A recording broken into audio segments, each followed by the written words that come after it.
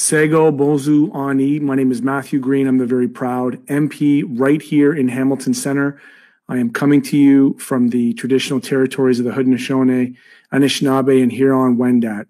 And like many politicians before me, I have recited a land acknowledgement in the spirit of reconciliation. And today, I want to talk to you about what a real land acknowledgement is. Today marks 100 days that the Haudenosaunee land defenders began their peaceful occupation and use of their territory that was slated for unwanted development.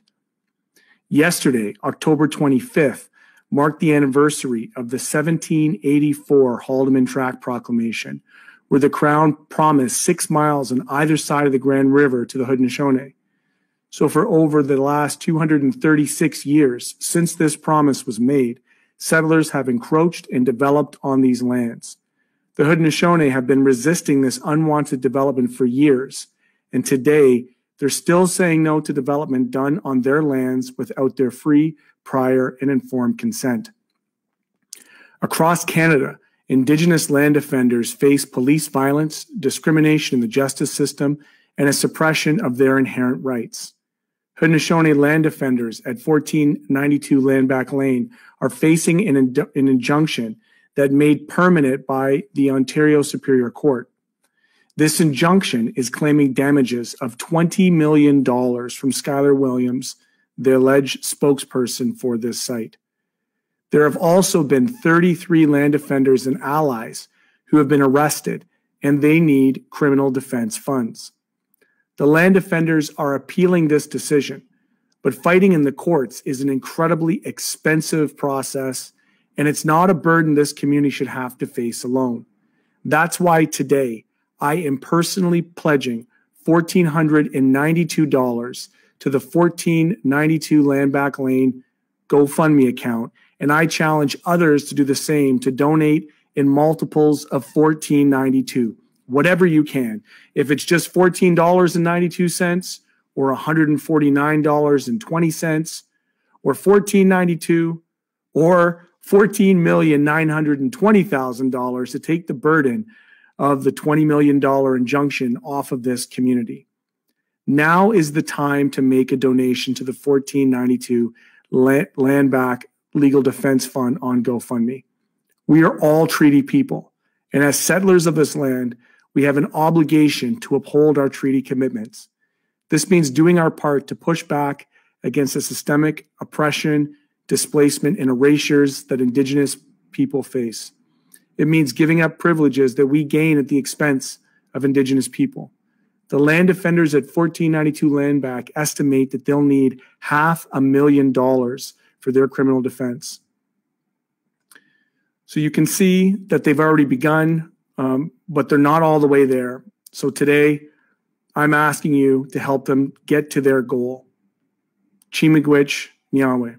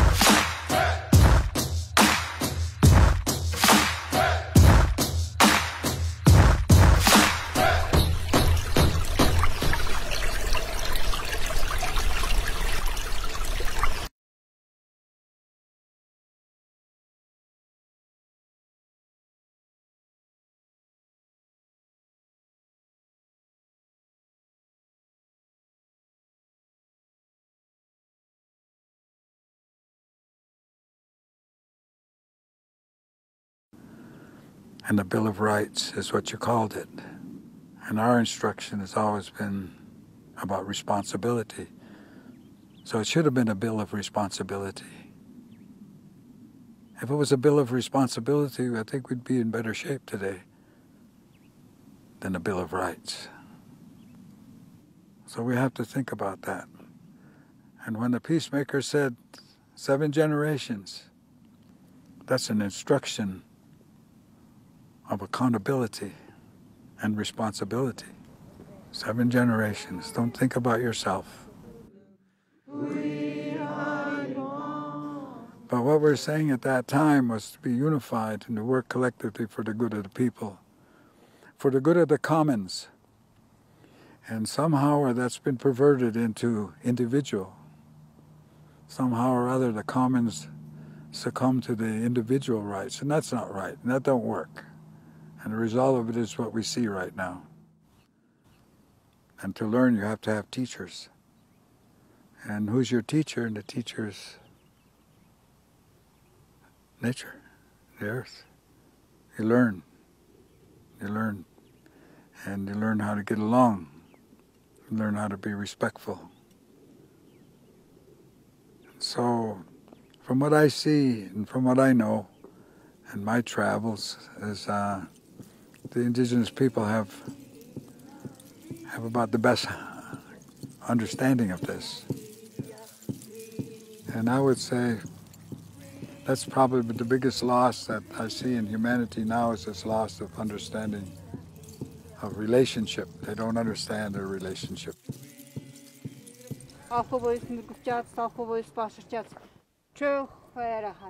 do you maintain this relationship? How do you polish it? How do you keep it fresh? How do you keep it shiny? How do you work with it? How do you enjoy that? Well, our people have done that through ceremonies. We do these ceremonies. We have developed these very elaborate Thanksgivings that requires a community to do that. And it requires everybody to be part of it, and it's a lot of work. And we have a big Thanksgiving, and how do we do that? We make songs, and we make dances, and we make speeches. So the ceremony is for everybody. You don't have to be there. You just be grateful that it's going on, that we're keeping it up. That's what's important, that it takes place. And sometimes you can be there and most of the time you can't, but be grateful that somebody's looking after that spiritual side of things. That's what's the real world, actually, the spiritual side of it. You can't see, but it's probably the most real of all. So we have to bring the rest of the world into that context. They have to understand their relationship and their responsibilities.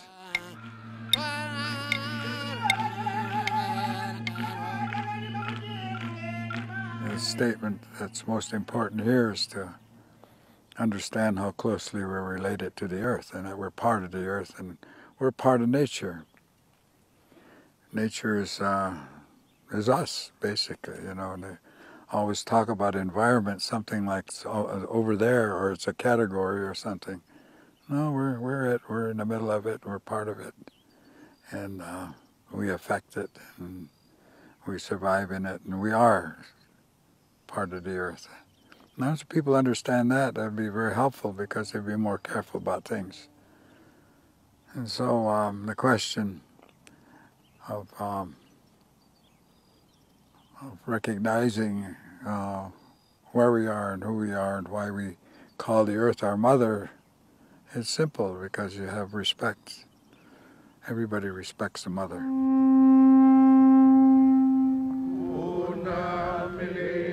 And so when we personify the sun, our eldest brother, or the thunder, the lightning, we call our grandfathers, or the winds, we call our grandfathers.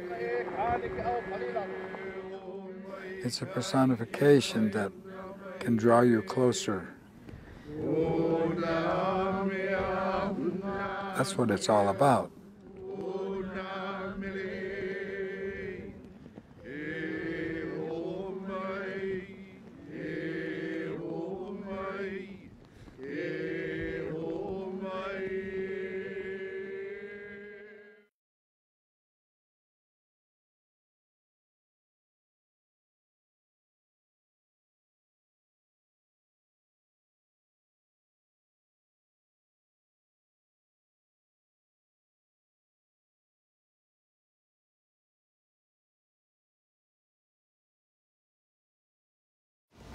think we always wondered why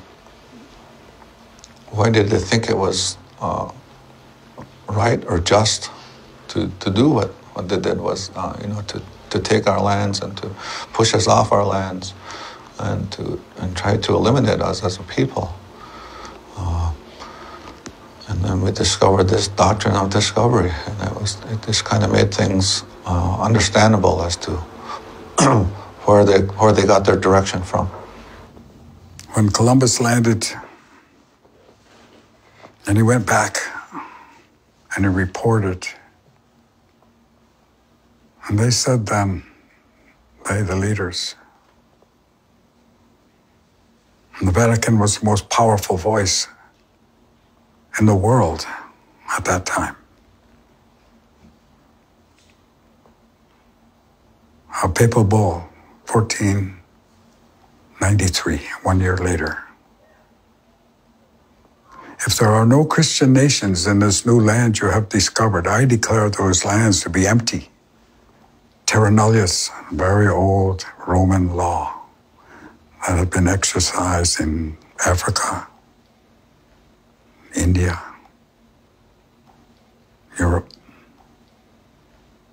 Further, if there are people there and they are not Christians, they do not have a right of title to land.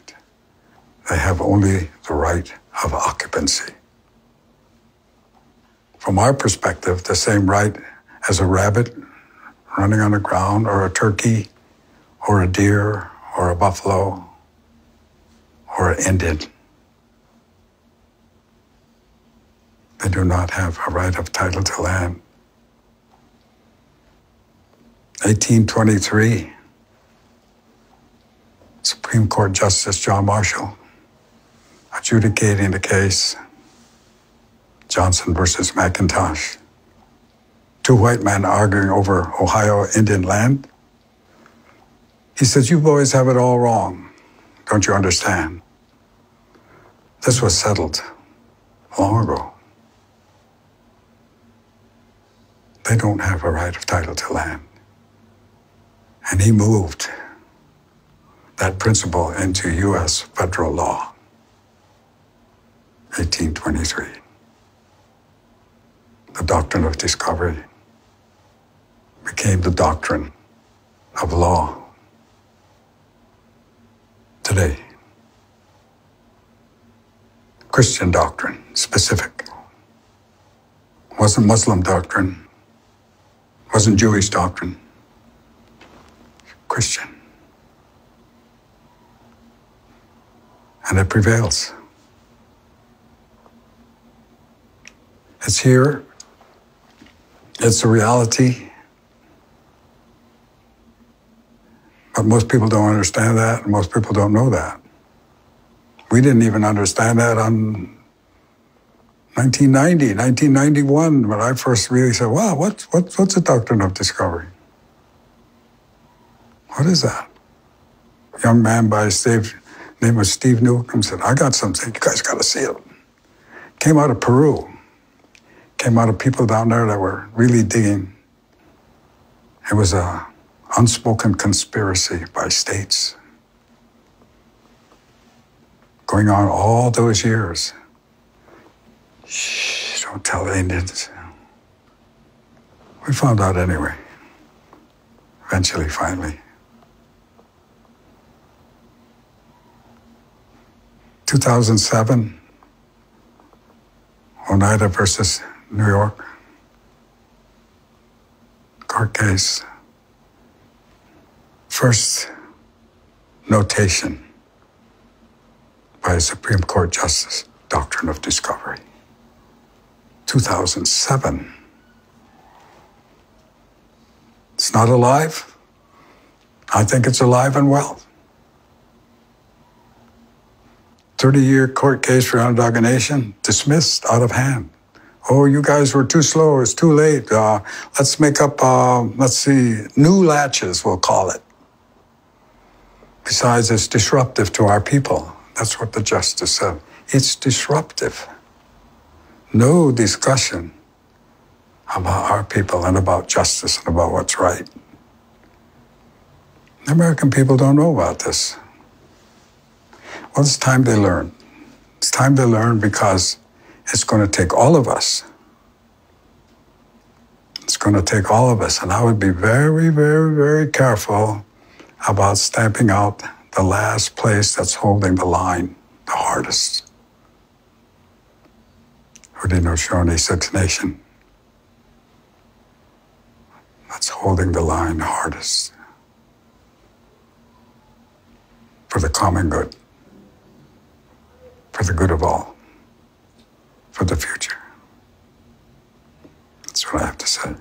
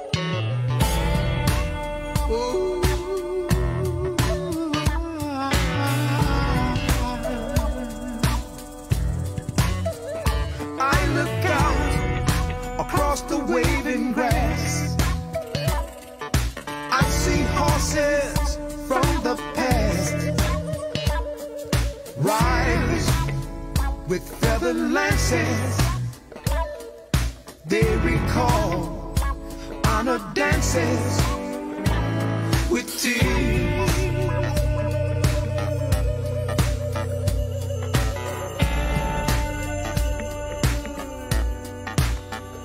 Elders told me of the time. It was possible to ride for days and weeks and subsist off of the land. Now the people attempt to do these things, and there's the tears because it really can't be done like that anymore. No tears. But there's the dream of the time before when those things were done with no tears.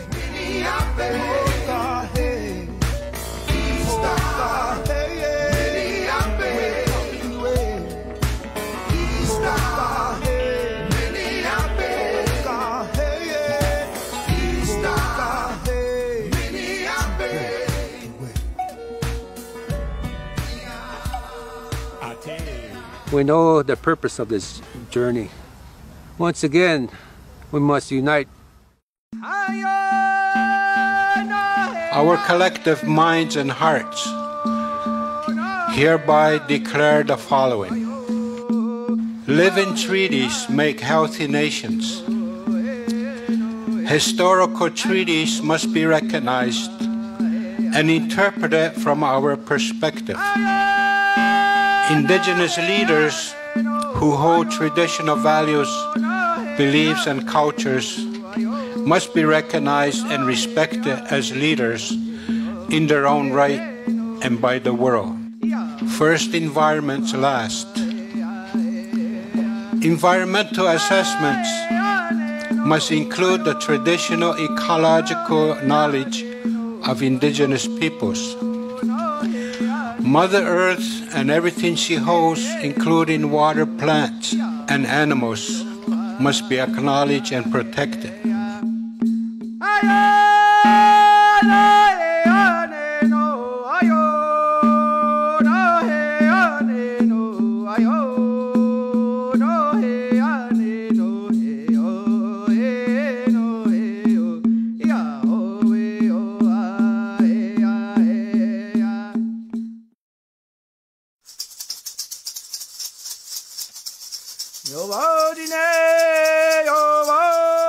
Sanutna akni kwainda sanawe chiwahe nage sat kan ronda ne gani kuyo ka sastashra ne skana san ho nage na tadina grishrain dong wasut sanda sanut ka akni kwainda ne tana do ne hoti wa ga hande wasut sanda ne di nage Nên cái hồ này nè gong hot so gần đã rift đó.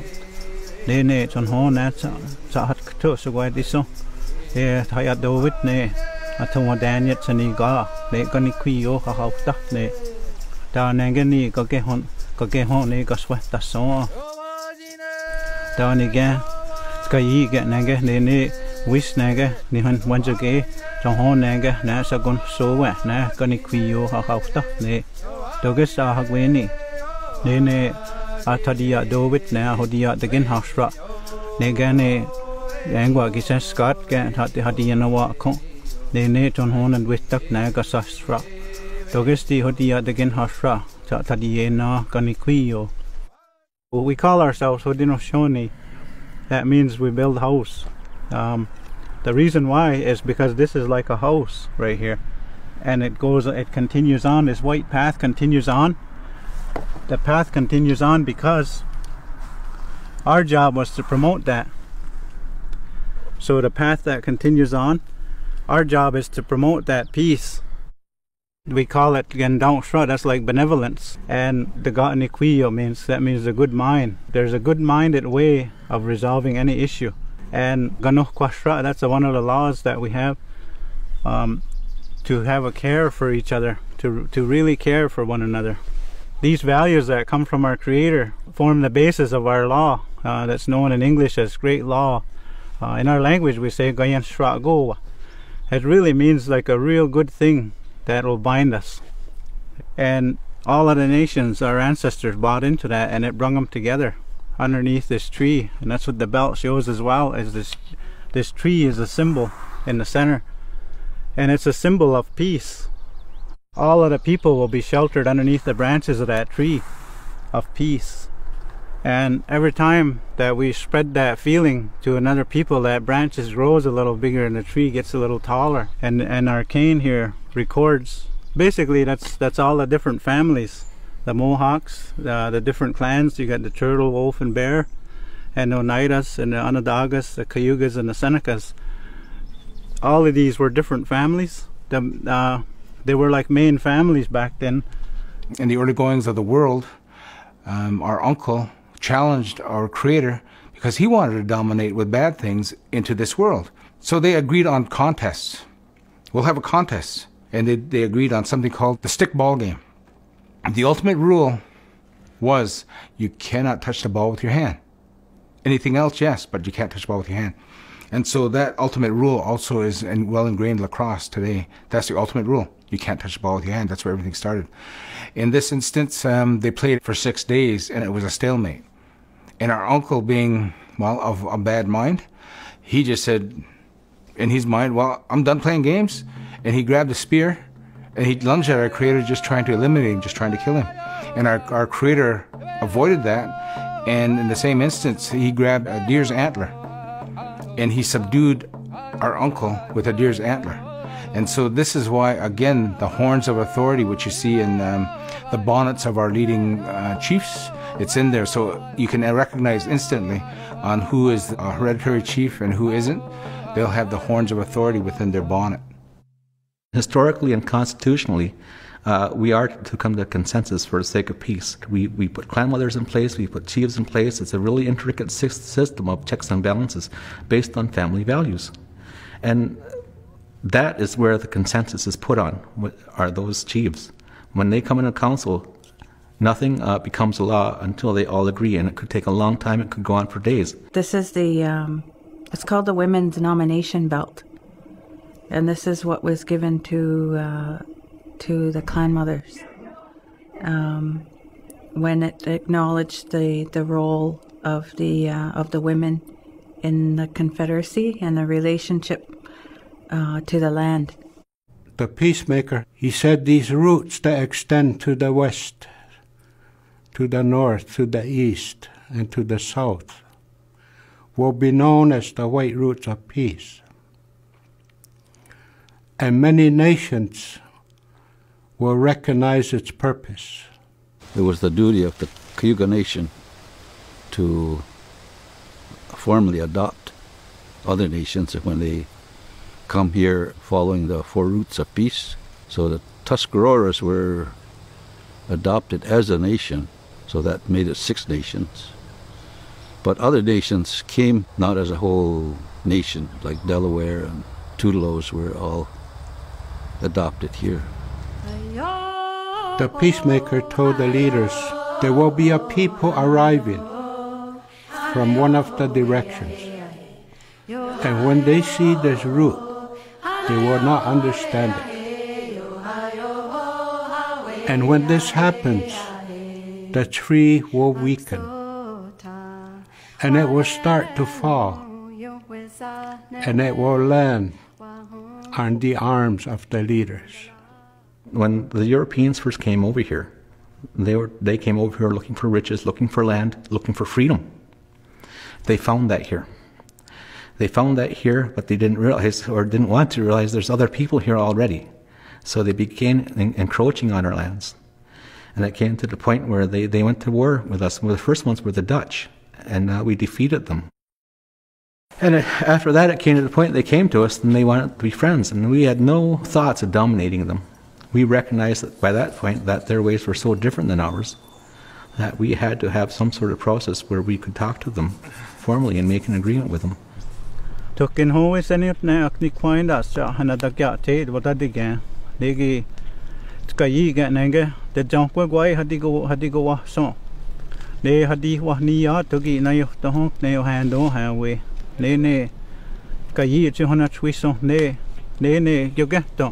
Doges na tenadat na tsonda nanga tenadat na tsonda angwayas ta nanga nanga ne had angwa howe ne ni hadi nyo ta ni ga tenadat na tsonda ta doges di nanga hodia ta handa nanga tonitko de di ha ne da handa gyagwitko gyangwa howe.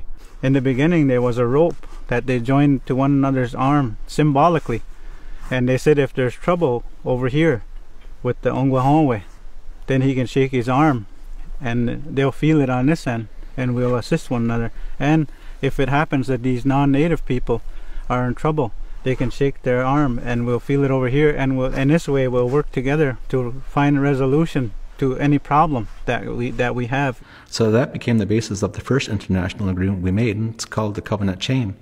And it's referred to in English basically as having 3 links: peace, respect, and friendship. They ne ha nyo ne ha town do that this ne nes what de nyan das nas jung go ho we da ne di nanga ne ha monit ka o ne go ho we ne ha ne saniot go de nyan das tak ne got to wai ki nanga go ho we ne ton ho a gunda da ho da nanga do get ko ne go to da ho da nanga ni do banu da ni go ya ni sho da go to go di na gunda na got to wai. They had this nest what to why na they send Fundraiser a guineo had this nanga they need na sonda and hon nanga na sat to why that how that she said go they go to that how that nanga they need this what one no this one no there they go to this why and this so there had this nanga swaya down they had need ton hon nanga na they not they get rid hon twist so had they are sunny wage.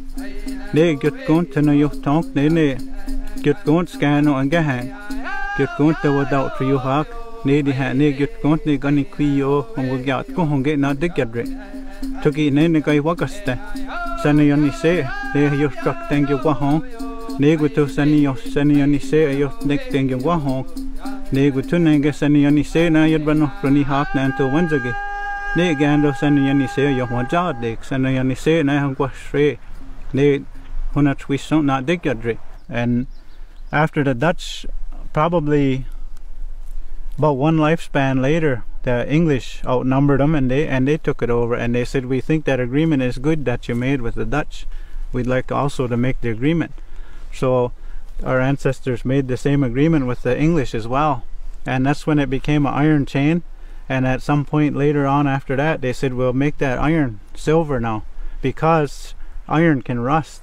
If we make it a silver chain between us, that'll never rust. We'll just have to keep it clean from time to time, and that means to resolve issues. So this is our method right here.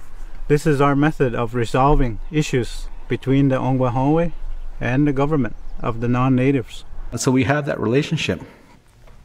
So, because during the American Revolution, most of us, I dare say, ended up being allied, and the Mohawks were the first to follow. It was under the leadership of Joseph Brant. We actually disobeyed the direction from the Confederacy Council because, like I said, we stand for peace. At the same token, you have to realize the circumstances we put in. Our peoples were being attacked, land was being stolen, we were being lied to, and we needed some alliance. The women actually referred to George Washington in our language as Ronadagayurus, and it means the village destroyer. Essentially, they burned out all of our villages, burned our crops, and our people basically had to flee our original territory in upstate New York. So we had to come over here with the British Loyalists. Frederick Holloman was Governor General and Commander-in-Chief of His Majesty's forces, the English forces. And before he could get our allegiance, Brant had made him pledge that if we had lost any of our land, to make good for any of our losses, that the Crown would do that. And so for 12 years we waited for that to happen, and along came the Haldeman Proclamation. We stand by the 1784 treaty, and those lands are ours. Should be close to 1 million acres, and today we have less than 5% of that.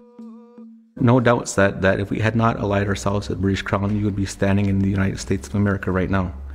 Not just during the American Revolution, but again in the War of 1812. You'll often hear it said that our position here, geographically at Grand River, was strategically done as a buffer zone between the British and the Americans, so we were in between them. So in other words, the Americans would have to attack us before they could get Canada. So I know they hold General Brock up to be such a hero, but in reality he was dead within the first hour of battle. It was the Six Nations Grand River men, the Akwesasne Mohawks, the Kanesatake and Kahnawake Mohawks, that saved Canada from becoming the United States of America, 51st state. In 1796, Joseph Brant received the power of attorney from the Confederacy chiefs for a long-term mortgage for 302,000 acres in the northern portion of the Haldeman Tract. And that was to be mortgaged for 999 years. The investment from that land would, in fact, take care of all of our wanted needs on Six Nations. The Crown took on itself at that time to be the agent of trust for us. A lot of that money never found its way to the trust accounts. A lot of that money was taken from the trust accounts by the Crown itself to build the infrastructure of Canada, such as the McGill University. Bank of Upper Canada, which today is the Bank of Montreal. A lot of it went into the overall debt of the province, transferred right to run the country. One ideal they had was how to make the Grand River navigable. So the Grand River Navigation Company was started. They built a dam, had legislation empowered to dam the Grand River, stop the passage of fish. They flooded 2,600 acres of our land without compensation for the land itself. And they invested a lot of our money into that, and then it went bankrupt, and they never paid us back. Montreal Turnpike. Upper Law Society of Canada, if you go there today in Toronto, you'll see a plaque that admits that. We've never gotten that money back. I mean, we owe it in Osgood Hall. Six Nations would not surrender any more land, so they would only lease. Title to the property would never leave Six Nations ownership. We have roughly 19,000 acres that were specifically laid out in areas to be leased. Johnson Settlement upside the northern part of Brantford. Eagle's Nest track right in Brantford. Martin's Track in Onondaga Township. Oxbow Bend, just as you come out of Brantford. We've got the Hamilton Port Dover Plank Road, which we know today is the Caledonia site. A small part of the Caledonia site is on that road. Now these were specific areas for leasing because they would not sell it.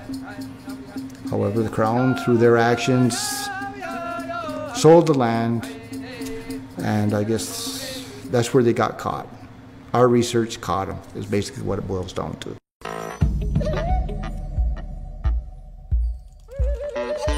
Well, back in 1923, the Canadian government got some people down here to form a little group, and they thought they'd make it into an elective system. Now it was imposed by the RCMP when they raided the council house where the chiefs were meeting. And the chiefs knew that they were going to come, so they hit out some of the wampum belts. But even so, there was still some there that the RCMP took. That there disrupted our process quite a bit. What they done at Six Nations had nothing to do with democracy. That was about covering up an investigation into our funds. What I understand is that there was an issue of where our monies were going. We had made a trusteeship with the Crown to oversee and manage this rent payments and mortgage payments coming in. There was a dispute in there because our ancestors knew there were unauthorized expenditures coming out of our national treasury. See, our ancestors, they tried their best to apply these laws and rules that were made between us and the Crown, and they found that it stopped being the law of the land for the Crown. So they said, well, look over here, and they sent Discahe. He, with the help of an international lawyer, they sent him overseas. First he went to try to get justice right from England, from the king. They wouldn't even hear him. Then he went on to the League of Nations, tried to get an application in there because they said you had to be a member nation. So he applied on behalf of 6 nations to join the League of Nations, and he was denied at every turn. This story comes straight from Discahe, one of the chiefs of the Cayugas. I am the Speaker of the Council of the 6 Nations, the oldest League of Nations now existing. It was founded by Hiawatha. It is a league which is still alive and intends as best it can to defend the rights of the Iroquois to live under their own laws in their own little countries now left to them, to worship their great spirit in their own way, and enjoy the rights which are surely theirs as the white man's rights are his own. What they done, they wouldn't allow him to cross back into Canada. He traveled on a passport issued by our government, and he ended up living in Tuscarora. He wasn't able to return back home here until he died. That's only when they allowed him come back in a coffin. So they stopped letting his wife and children visit him. And I'll tell you something, his wife and children, as soon as they could, they moved away from Canada. It's really hard pill to swallow that we have not received an apology to this day by the government of Canada for the treatment of that leader and voice of our people.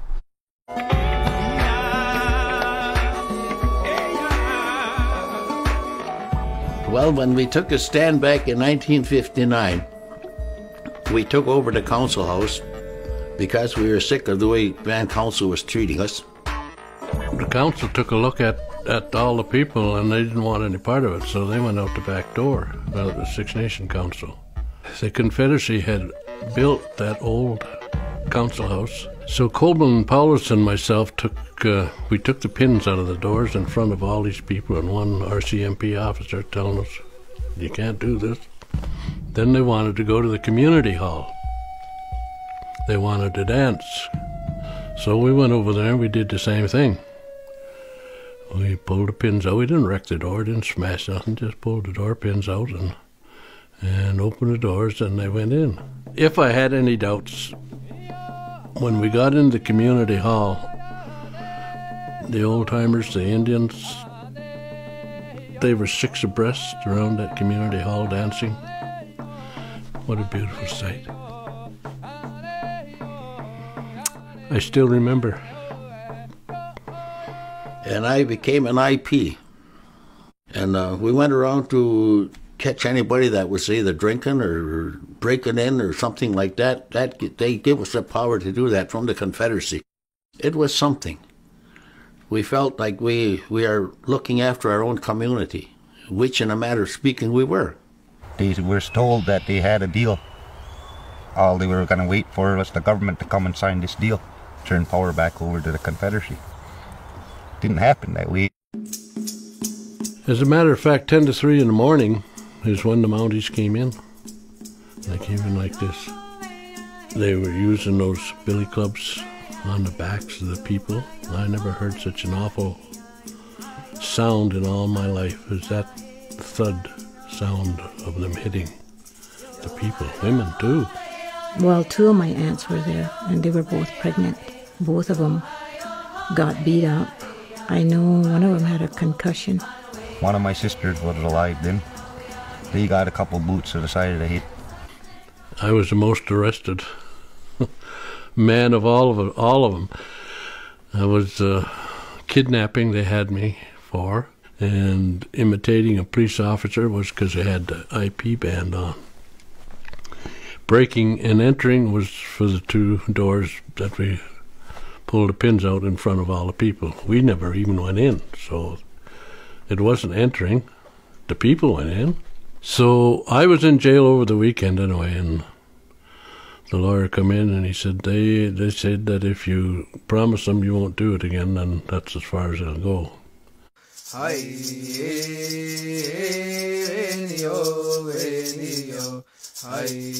The Lubukang came to visit us.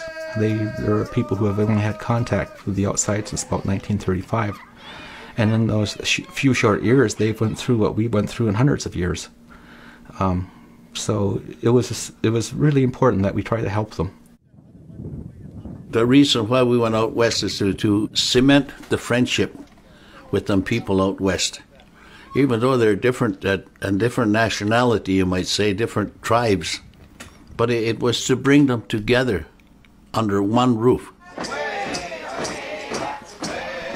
And we had a lot of talks about how we could help each other, support each other morally and spiritually.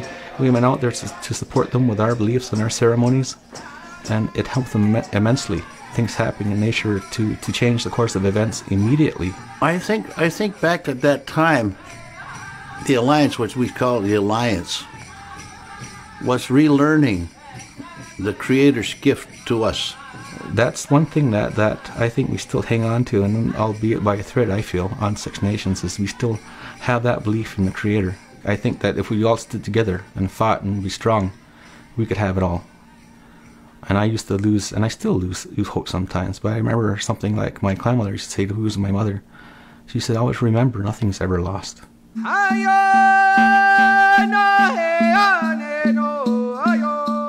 here upholding the law. We're here upholding the Garlangoa, our responsibilities with respect to that, defending our land and our rights.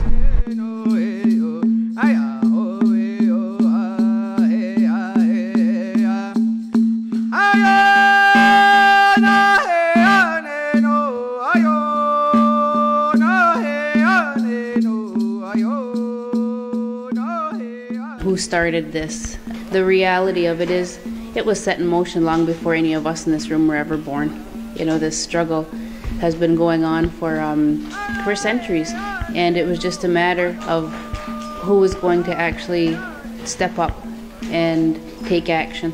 We do need a place for our future children and grandchildren that we have. We need a place for them to live and to own. That land up there in Caledonia was illegally bought and illegally sold by the province, I guess, that sold that land. They had no right to do that. And all we're doing in our observation is just trying to get back our territorial right, because that is our land base. That is our future. People were concerned about seeing this new subdivision coming in right next to where we live. In the end, two women had approached the Confederacy Council, and it was Don Smith and Jamie Jameson, and had asked us for permission to hand out educational flyers and do slow traffic down and hand out these flyers to educate people on the history of that site. We started out with 1,500 pamphlets of information, and by 10 o'clock in the morning, we were out. It might have only been 50, 60 people, but at that time, it was a community right there by the bypass, making sure that everybody knew we are here, we're not going away. And when we went and we met with Confederacy, a very wise man come and told us, the only way that you're going to get this back is a reclamation, is an occupation. They won't listen any other way. There's nothing that we can do but use ladies can. Under the great law, it is our job, it is our duty to protect the lands for the next 7 generations. What we had intended to do was try to come at it from a unified perspective, and we started meeting with the so-called factions of the community, the Mohawk workers, Band Council, the Confederacy, the traditional governance, to try and get everybody to work together on this. How we got involved is with these girls, Dawn and Janie asked us if we'd come to their meeting about, they're having this protest, and what they thought if we could help support them.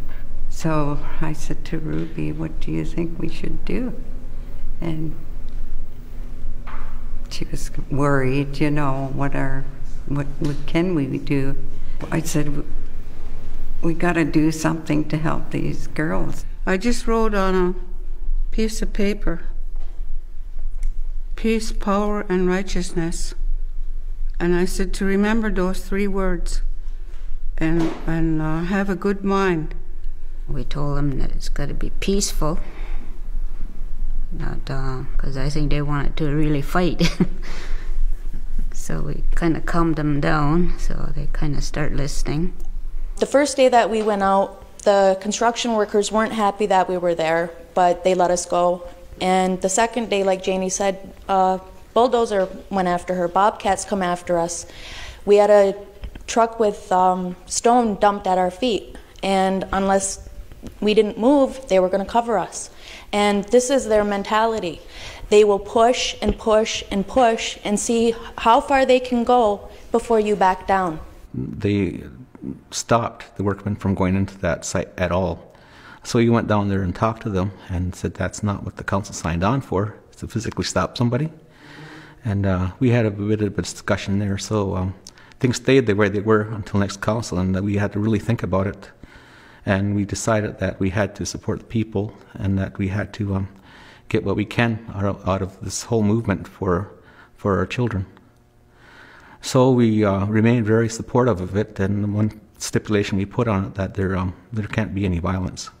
We went in on February 28th, and we took that over, and I'm telling you, it was scary. They didn't want to give up this time because they knew we were in there for good. I remember one night, it hadn't started snowing yet, but we were all sitting around the fire talking and laughing and doing what we do. Everybody started getting tired, so I went to sleep in my car for a little while, and these boys were laying all around the fire, and they promised to keep the fire going.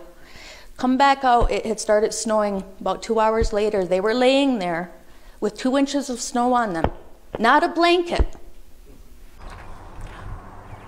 I knew that the women in our community are quite strong, but I have never seen women as strong as the clan mothers are. We ran into all kinds of different things every day, and we were there, quite a few hours every day. And there was a lot of stress. A lot of people were getting tired out, and they needed someone to talk to. So most of the time we were in, at least I was, most of the time in a trailer. And that's where they would bring people in who needed to talk and who needed settling down and try and soothe their whatever it is that was bothering them. My clan mother, she's a people's person. Like she knows how to relate to us and that, and she's really calm when she tells you things, and if you're doing something wrong, and she'll tell you, and the right way, And so she has a good mind, and and she's very strong. And I know that they're kind of quiet sometimes, but when they speak, everybody listens, and that's called respect. When everybody else walked away from us, those women, every woman that was down there, are the ones that held us up. The OVP went and camped out on some political doorsteps for a while, and they actually managed to bring together representatives of the municipality, the province, the OPP themselves, the federal crown, the band council, and ourselves.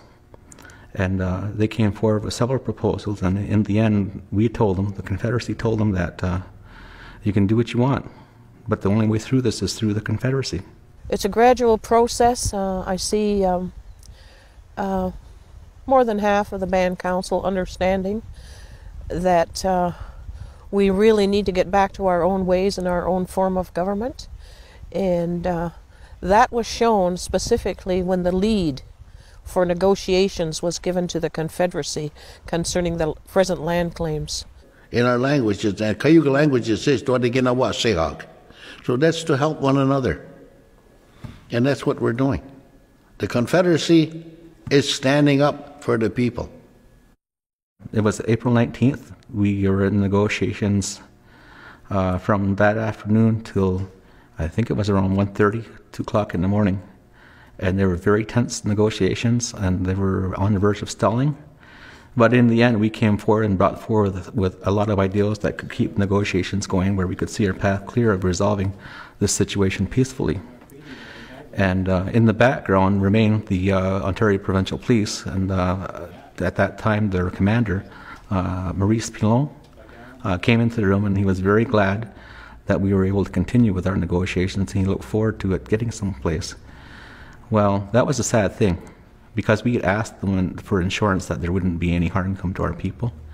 So we went home, and 4 hours later, I get a phone call asking people to go down there, another call saying that I shouldn't go down there, but that was the morning of the raid.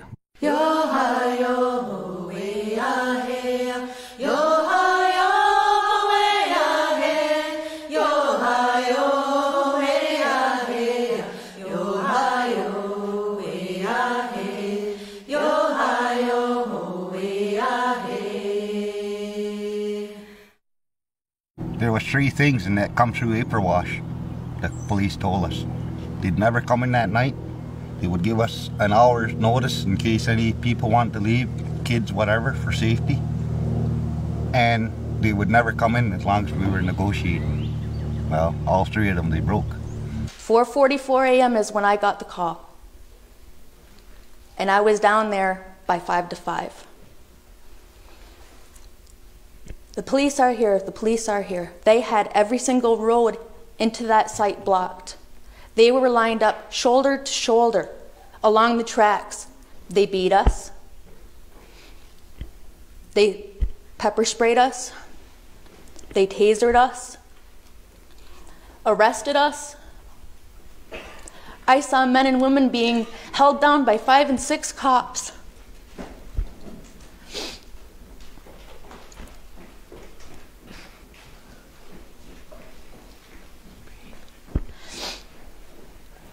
One old man that come down there faithfully every day.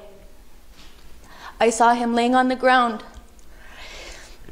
with a police officer's knee in his neck, his pants around his ankles. They treated him like an animal.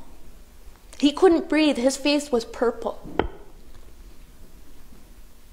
Another young boy was attacked by 5 cops and tasered. Tasered once and he kept going. They tasered him again. He pulled him out and went after the cops. Said, "What you got? What are you going to do to me now?" And that's when they pulled their guns. And when I got there, I was pulling up and cars were turning away because the police were sending them away. Wait, where are you going? Where are you going? Don't go. And somebody got the brilliant idea to start the fire on the tracks that stopped that train from coming in. And then a few of us women with very big mouths start yelling at the police. Told them they're breaking their own laws. This is a public highway. You have to move. You can't stand here. And they moved. They moved off of those tracks. And when they did that is when we won. We pushed them back into the pines and opened up those roads so that our people could get to us. Once those roads were open, there was nothing they could do. I have never seen our people that angry, where you see actually a crowd of people pick up a van and just toss it over the bridge like it was nothing. And within a couple of hours, we had a couple thousand people down there, and we backed the police right out of there. Well, it was really amazing, actually, that our people were able to walk those police off of that land without any guns or force. It was just a matter of walking them off. And I knew there was something more to it that happened that day. And a few months later, this police officer, who was an older guy, he came over to me and my family, and he said, "Are you from Six Nations?" And I said, "Yeah." He said, "I was there that morning." There was something happened that morning that none of us can explain. Although we knew there was only about maybe 50 people there, 40, 50 people.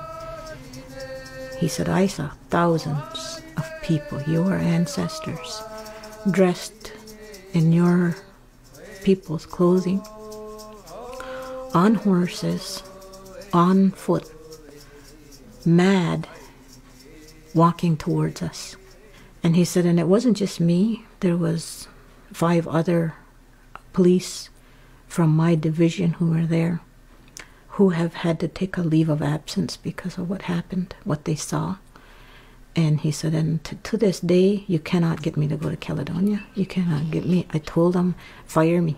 If you want me to come and be a part of this, it's wrong. With us sending the police out like we did, I knew they would try to cut us off. Every other barricade there's been, they cut the Indians off. They starved them out.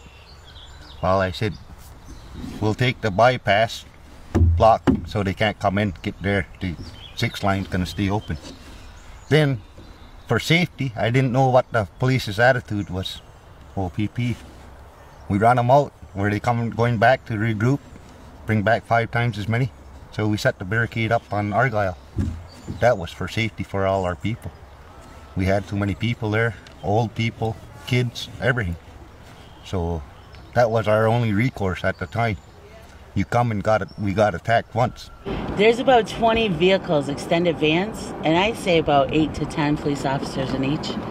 And they're geared, they're ready, they got their protective gear on and stuff. They was telling us, no, we're not coming back in, but you know, you're gonna let somebody slap you like that and then say, trust me? No, you don't trust them. You know, it's still hard to trust them today. A lot of people that were there in our community had grudges against one another for this and that and 10 other things, and that day they were all put aside. All them issues were put aside of who did what to who over the years, and everyone started to work together on how to do things and how to feed one another and how to put shelter in for one another, and it was very good to be a part of that. We are here to let those clan mothers know that under our great law, we're there behind them, because that's what the job of the Haudenosaunee is. The attributes of nations, when you look at the Mohawks, the keepers of the eastern door, and the Senecas, the keepers of the western door, they had to have certain attributes for being doorkeepers, such as when I put it into modern stories, when somebody comes to your house and doesn't knock and just pushes the door open, you have to have someone there that's going to say, hold on, wait. And then you have the other nations within the inside of the house that have different attributes again for the inside. This is why it's designed for the younger brothers and older brothers. When you start to study it and dig further in, it's such a great design. For the most part, what's happening at the site is volunteer, and like me and Jesse, we put a lot into it. But it's not only us. The community in the whole, you know, has put a lot into it. Think about the cook, huh? Ruby Montour. You know what? That woman didn't complain one bit. Every day, morning, she's there right till 11, 12 o'clock at night. You never know what you're capable of doing until a need arises. We didn't have a fridge, we didn't have a stove, we didn't have hydro, and it was under really, really very difficult times. It was always that knowledge that we could be raided at any given time. We were never sure when that was going to be. But we were making anywhere up to 150 sandwiches 4 or 5 times a day. And our community, mostly the Confederacy, they came in with trays and trays and trays of hot food. 3 times a day they came. And even on into the evening, they would be bringing hot food. And we were feeding 500, 700 people. And I don't know how we did it, but in that amount of time, some really good people came. So I just wanted to ask you what you're doing down here. Well, I'm supporting my people. Cool to see. Yes, as much as I can. And then I bring my stuff down once in a while. And if it gets too cold, I go sit in the car.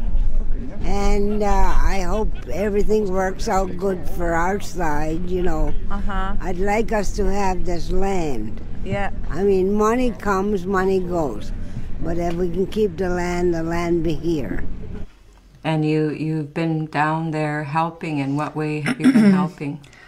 Well, making pots of soup and stew and bread. I go sit with them at the campfire, you know.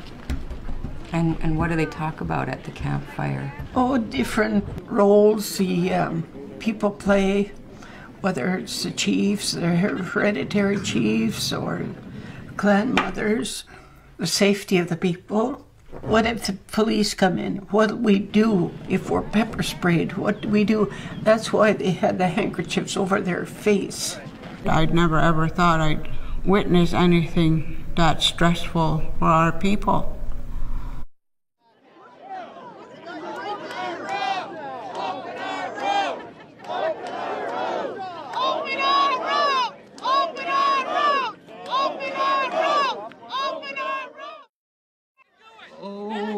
Canada, our home and native land, true patriot love in all thy sons command.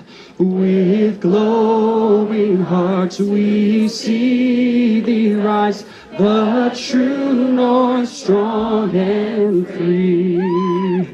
From far and wide, oh Canada, we stand on guard. They portray themselves in the media as a peaceful group. I ask you, how peaceful is what we've seen and witnessed in the past 2-3 weeks? Terrorism. How many more millions of dollars are we prepared to sit back and watch our elected officials throw away because they lack the will to deal with the native land claims head on? Open the road, Mayor! I'm mad at the OPP. They're paid to do their job. We can't drive up the bloody highway. It's closed. That's what makes me so mad. My children need answers, and if they're not looking for me to get the right ones, then I think authority should do it for them. There are laws in this land, and the people we pay should be upholding the law. Yeah. And if they can't do that, then they don't belong in that position. Push them back! Push them back!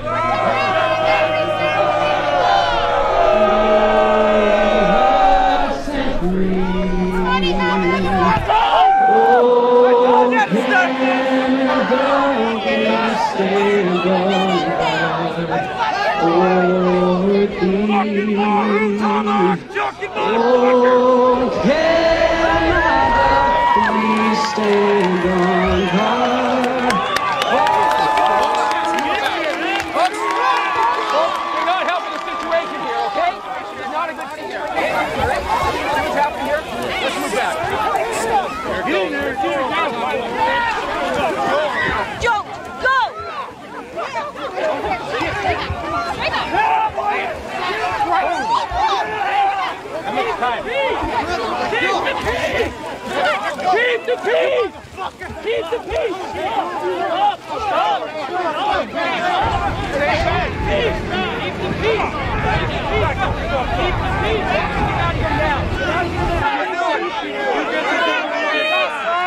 Move back, please! Everybody get back! That's how you started! You know this is just going to escalate. You're going to bring people from all over the province now. You guys can't do your job? Give your job up. Hand your arms over to us. We'll take care of it. Woo! Ah, come here, buddy. Come on. You're all taut. Shake your head. Yeah, that's right. Back up, people. You guys think it's time to move in now or what?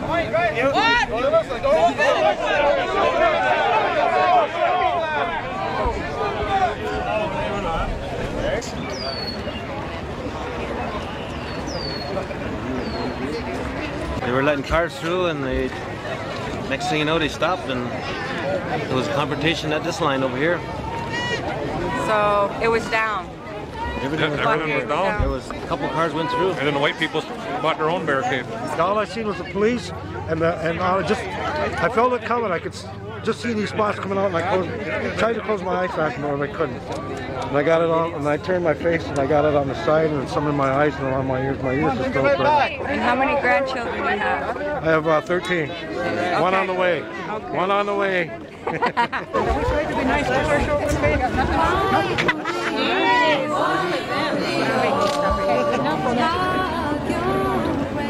thought they were coming up here to move them all back.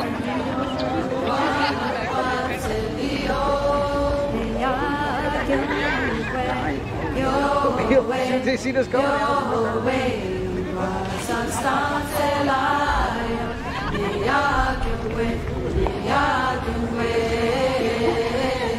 There's been a lot of conflicts with the people of Caledonia, a lot of misinformation out there.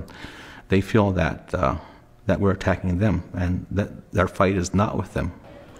And that's been a hard message to get out there.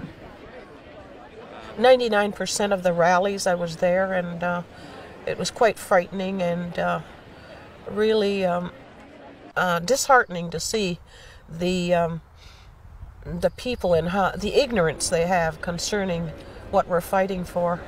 I mean, that's the first time that I heard us natives being called every name in the book, every name you could think of.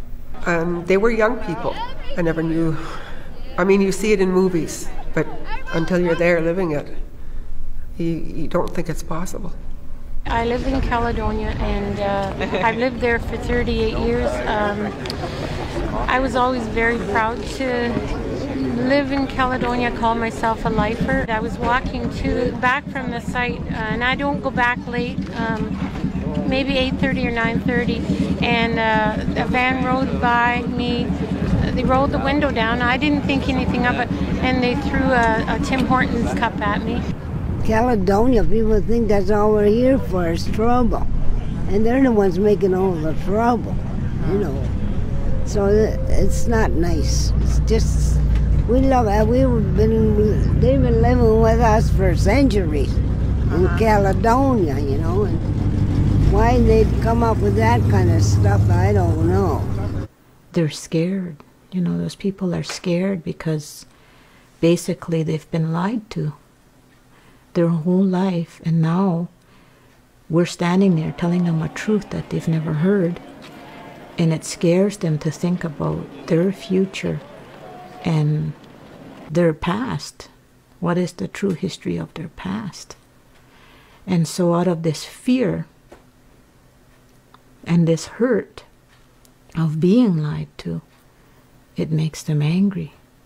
It's looked at as the big bad native is coming to steal my home that I've got everything I invested in. They're not turning to their grandfathers and saying, hey, is this true? Were you in charge of monies for these people? Did you exploit the trust that was placed in you? Yeah. They never really look at that. It must be really hard for the white people too. Mm-hmm. I mean, we've had good relationships with the people in Caledonia. We felt free to shop and get our groceries and wherever we wanted to shop. And since people got nasty, we bypassed Caledonia. We go to Hagersville or Hamilton to do our shopping now. I think they're helping us fight our cause. If they go through that and they threaten the Native people, the Native people will go right to the blockade. Be calm. Don't fight back. And the guys just stand there. Don't fight. If they call you names, don't say anything back. That's the way they've been doing it. And it just bugs them when they won't fight back. I was involved in Ganastado for these, lived there for a better part of 6 months. And then most recently down Sterling Street. It was just another building on our back door again. And a lot of the developers that were there were involved in Douglas Creek. Thought of it more of as a slap in the face, that they could move up the road and thought they could get away with it. I got a son, he's 5. I got a daughter, 6 months old. They're at the forefront of why we're fighting. of why we're at the struggle. You can talk about social problems, alcoholism, drug abuse, mass suicide. We keep getting pressed aside as this broader genocide is pushed on us every day. And this forced assimilation is just, it's too much. If we don't stop, stand up now, and try and stop what we can now. I can't see my son or my grandkids going through all of the stuff that we've been put through.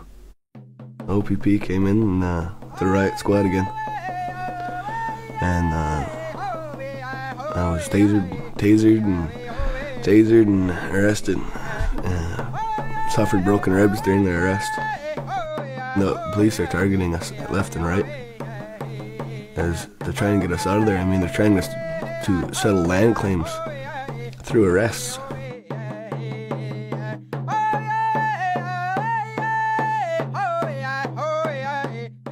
I got charged with robbery ×2.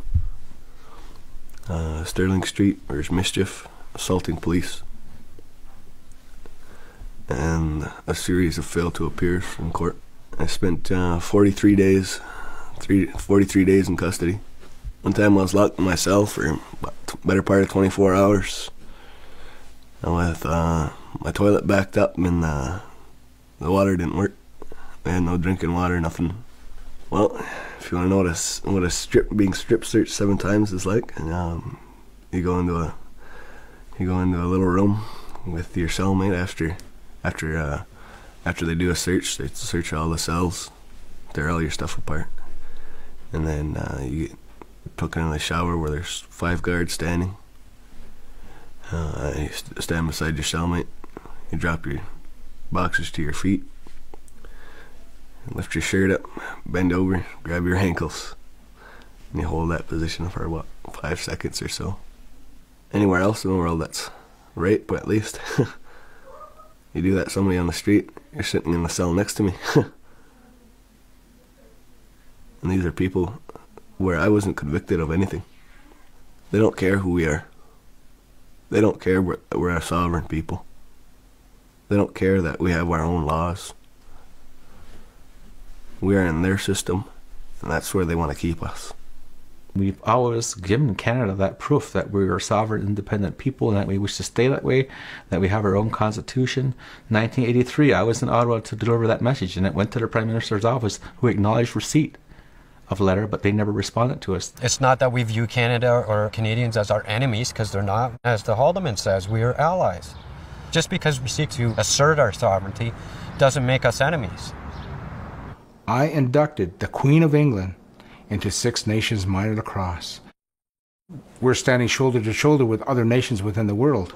Even on a national basis with the Iroquois Nationals, it costs anywhere from about $100,000 to maybe $250,000 to participate at the world level. But we get there. In the school system, their policy was don't touch it, it's not there. Like in different classrooms that I had, people were asking us questions. And I found that really interesting how, because before, like, nobody seemed to care, it almost seemed like, but now that this happened, people were asking us what was going on. People had a lot of misinterpretations of who we were as Haudenosaunee people, and a lot of them already made up their minds, and so when they were talking about it, they kind of, they were almost prejudiced in the way they were thinking, because like it passed down from their parents and stuff. They were like, oh, why are you guys acting like terrorists, and why are you guys like trying to take over our houses and stuff? The citizens of Caledonia would start to realize that they are on native land. And so the sooner they would realize that, I think we would have a better understanding of each other's ways. I mean, we're not out to kick them out. I think that's the farthest thing from our mind. But we would ask probably that they maintain the purity in that area.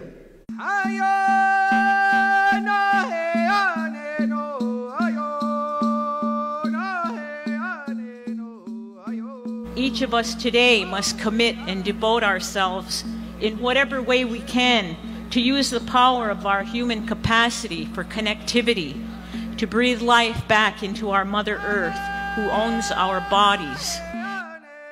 With the knowledge and awareness of global warming, the community took a stand once again, just as our ancestors have in the past, to reclaim green spaces here on the Haudenosaunee. Our intent was not to confine or restrict other people from where they have put their homes, or to gain money and material wealth. Our true intention was to bring justice related to our land.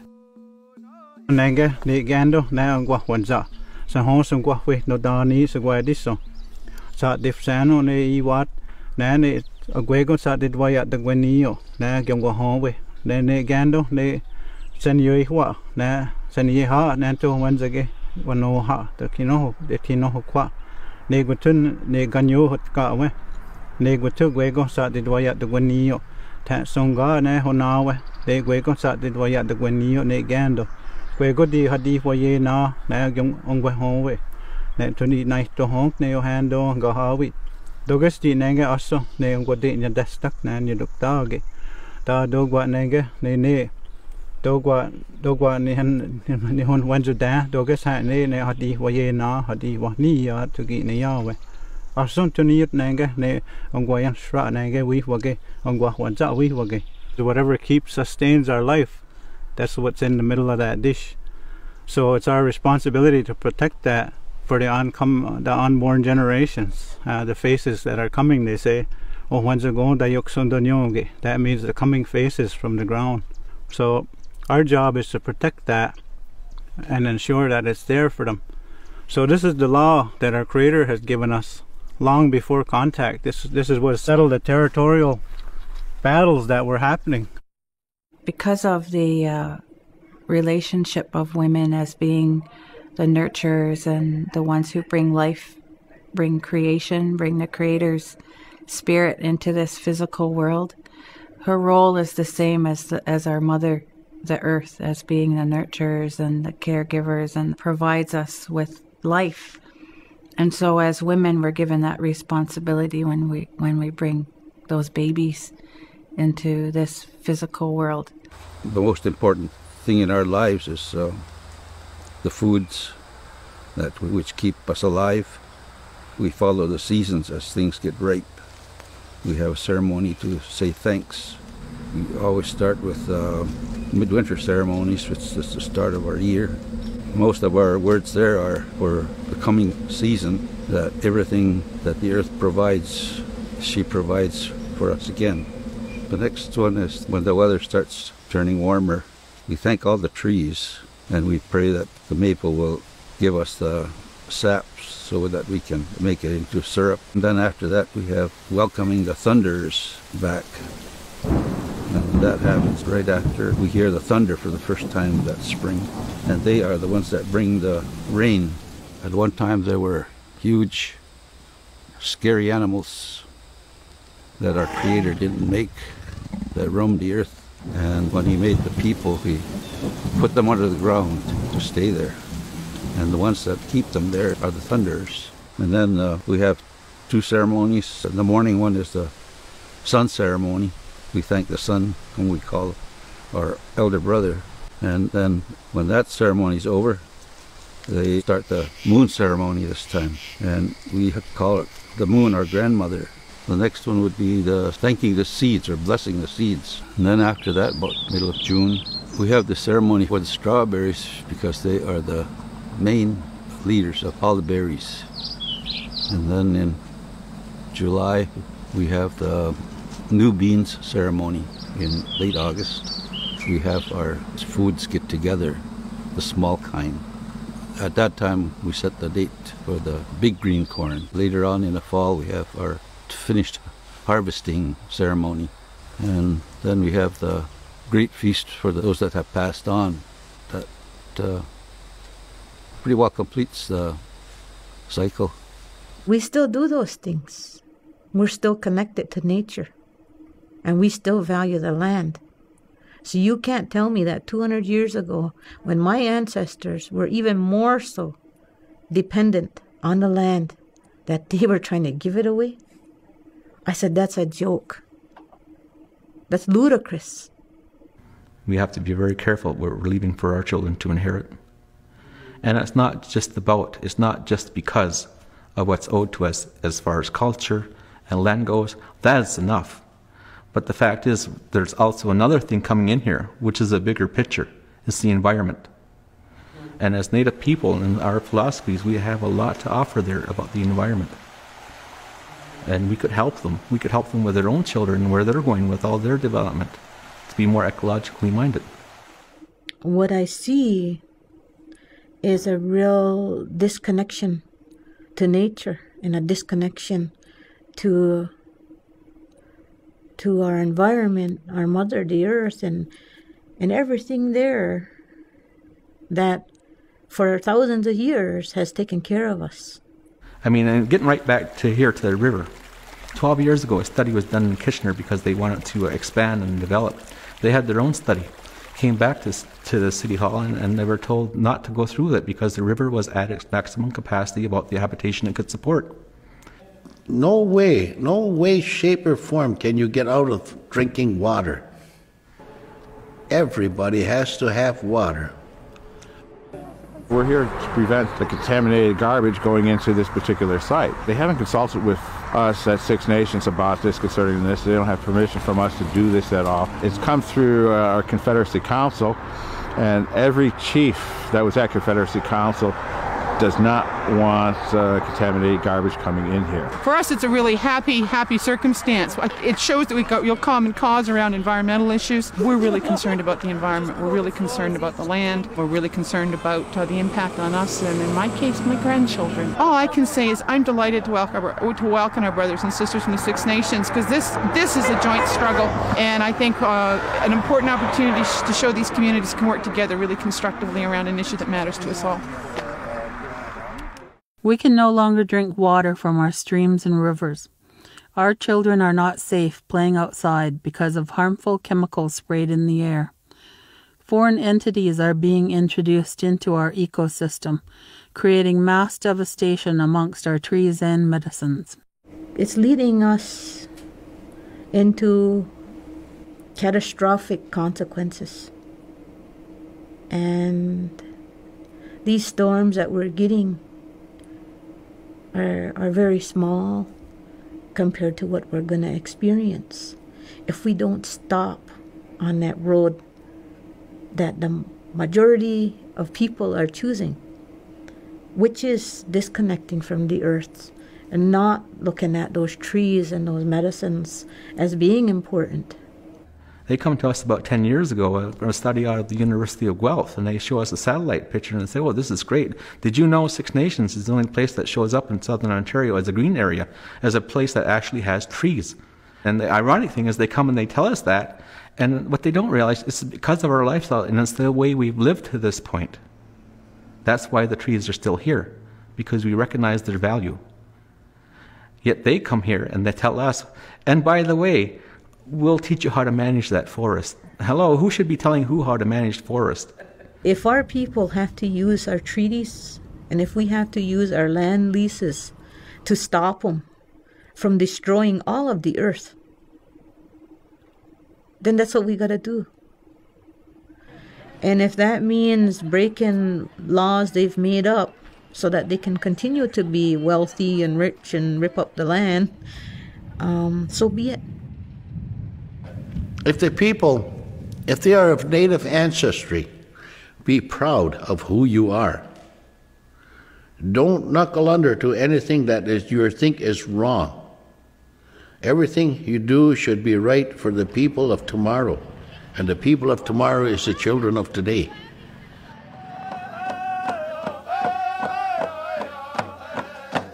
After the Elder Summit in 2004, I went there. My dad made me go there, and I went there, and there was a lot of people from all over the place, a lot of youth there. I never had that experience before, having so many Indigenous people from all over the place there, just talking about the issues we have as youth, being involved with the core youth that were getting everything prepared and getting the declaration ready. It just kind of almost sparked something in me, and I was just like, wow, this is really important. Youth have a right and responsibility to practice a traditional way of life. After that, the Spirit of the Youth group formed, and I was right away, I was like, yeah, I want to get involved with this. We started doing stuff to prepare for the Unity Run. We're going to present at the UN for this year's run. We're running through New York City, and we're going to the UN, and that's where we're going to present the declaration and saying this is what we made as Indigenous youth, and this is what we want to be heard around the world. So, Indigenous Youth Declaration, Kindling the Fire. We, as Indigenous youth, have gathered on the Haudenosaunee territory for 4 years to share our achievements and future prospects on peace and unity. We are the 7th generation, and we accept the responsibility for the prosperity of the next 7 generations and of our Mother Earth. Our ancestors look to us to re-speak the words that once fell on deaf ears and to stand strong as one. Therefore, as our leaders have done before us, we as Indigenous youth unify in order to rise to the challenge of continuing to wipe the tears of all nations. It's up to the Crown now to deal with us now peacefully and using a good mind and find answers to the injustices that have been done to us in the past, which they acknowledge. They acknowledge that's been done. But although they acknowledge that's been done, they keep coming back at us with policies that won't work, that haven't worked in the past, and we have to keep reminding them. While they talk about their laws, we're talking about your policies that have not worked. Things haven't changed, and your laws have not protected Native people. When I look across the table at Chief McNaughton and Sub-Chief Jock-Hill, I know I'm looking at not only my equals, but the leaders of a very significant community that has been important to the history of the Crown and the history of Canada. And we can't put the genie back in the bottle. We can't go back to the way things were. I say this also to the people of Haldimand County. You know, it isn't going to be like it was the day before the barricades went up. It isn't going to happen. We can overcome our differences. We can overcome the issues on the table if we have a true desire to. Even though we can overcome, we have to overcome within a time frame. I just don't know, like, where it's going to end or how it's going to end, and it's scary. It's scary for everybody. They want us to be afraid. They want us to run home and go to bed, and cover up, That's not going to happen. And they need to know that there's a lot of people that are willing to put their lives on the line for this, because it's for the future of our children, It's not really about us. It was worth every bit. 43 days in jail. Worth every bit. It took a long time for Six Nations to stand the way we're standing now. All these other communities are looking to us for hope, and if we can't get together and fix this, then what hope is there left, Women are reclaiming their voice and addressing the oppression. And I see it happening not only in our own community, but I see it happening across the world in many Indigenous communities. As Haudenosaunee people, we need all the skills of all our people, so that we can win these negotiations, get our lands back, do what we need to do to look after our environment, our culture. They promise that as long as the grass shall grow, the sun shines, and rivers flow. And this is what we believe in strongly. And that's what I keep thinking, that no, we're there, we're using all that against him now. And I'm hoping and asking the Creator to help us, that He will not give us any more, push us any more. This is it. We've had it. Thank you. And then it will happen that children will be born in those times. And when they look in their direction, they will say to themselves, "Look how burdened they are. Let us go help them." And then they're going to come running, many of them. And then they're going to put their shoulders underneath that tree. And they're going to start to uplift that tree again. The following statements call for immediate action. Our collective minds and hearts hereby declare the following a living document. We as Indigenous youth of Turtle Island demand that each and every one of our treaties to be honored. We as Indigenous youth on Turtle Island demand that discrimination against Indigenous peoples not be tolerated. We demand that all government policies, acts, and laws which discriminate against Indigenous peoples be abolished immediately. We as Indigenous youth of Turtle Island refuse to subject to any form of colonization. We refuse to allow all previous effects of colonizations to pass on to the next 7 generations. All hate, resentment, and anguish ends now. Youth have a right and responsibility to practice a traditional way of life, where as guardians we implore ourselves to take action to protect, preserve, and restore Mother Earth and all creation, and to free our people from hindrance and prosecution. And when this happens, it will bring peace again. But it will be for the last time. I sing my father's song.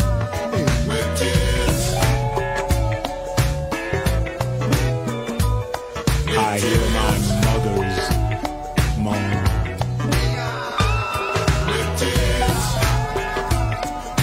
The people suffer long. Gakisha. Guyane, ane, Guyane, Guyane, ane, Guyane, Guyane, Waheo, Yane, Guyane, Guyane, Waheo, Yane, Guyane, Guyane, ane, Guyane, Guyane, Waheo, Yane, Guyane, Guyane, Waheo, Yane, Guyane, Guyane, Yane.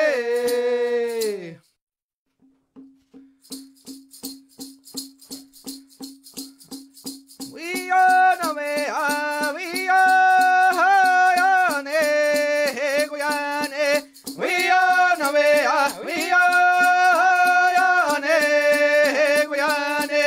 We are no me, we are Yane, Waheo, Yane, Guyane.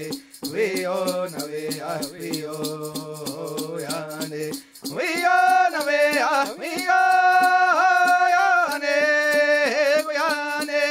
We are no me, we are.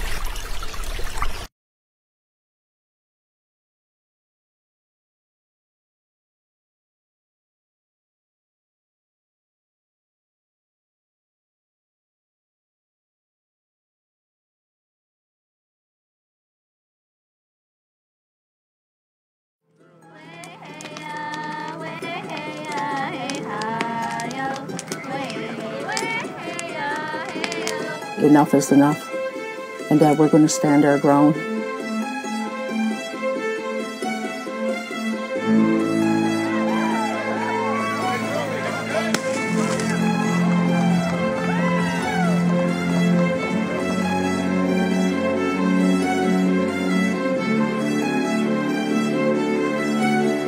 What do you say to your children? If we're afraid, then what do you tell them? No nobody in Canada is accustomed to having to deal with what this community has been put through.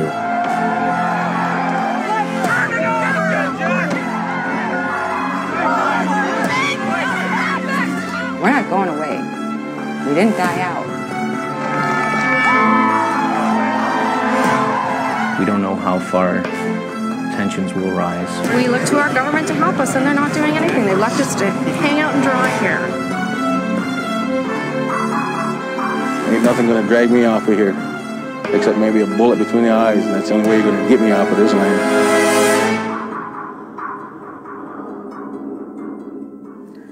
My name is Doreen Silversmith of the Lower Cayuga Nation, and I'm of the Dewis or Kildare clan. My name's Ken Hewitt, and I am a spokesperson of the Caledonia Citizens Alliance. My name's Dawn Martin Hill. I'm a Mohawk from Six Nations. I live at Six Nations and have lived here since I was 18 years old. My name is Joseph Zamuto, and my family and I live in Caledonia, and we reside backing onto the Douglas Creek Estates.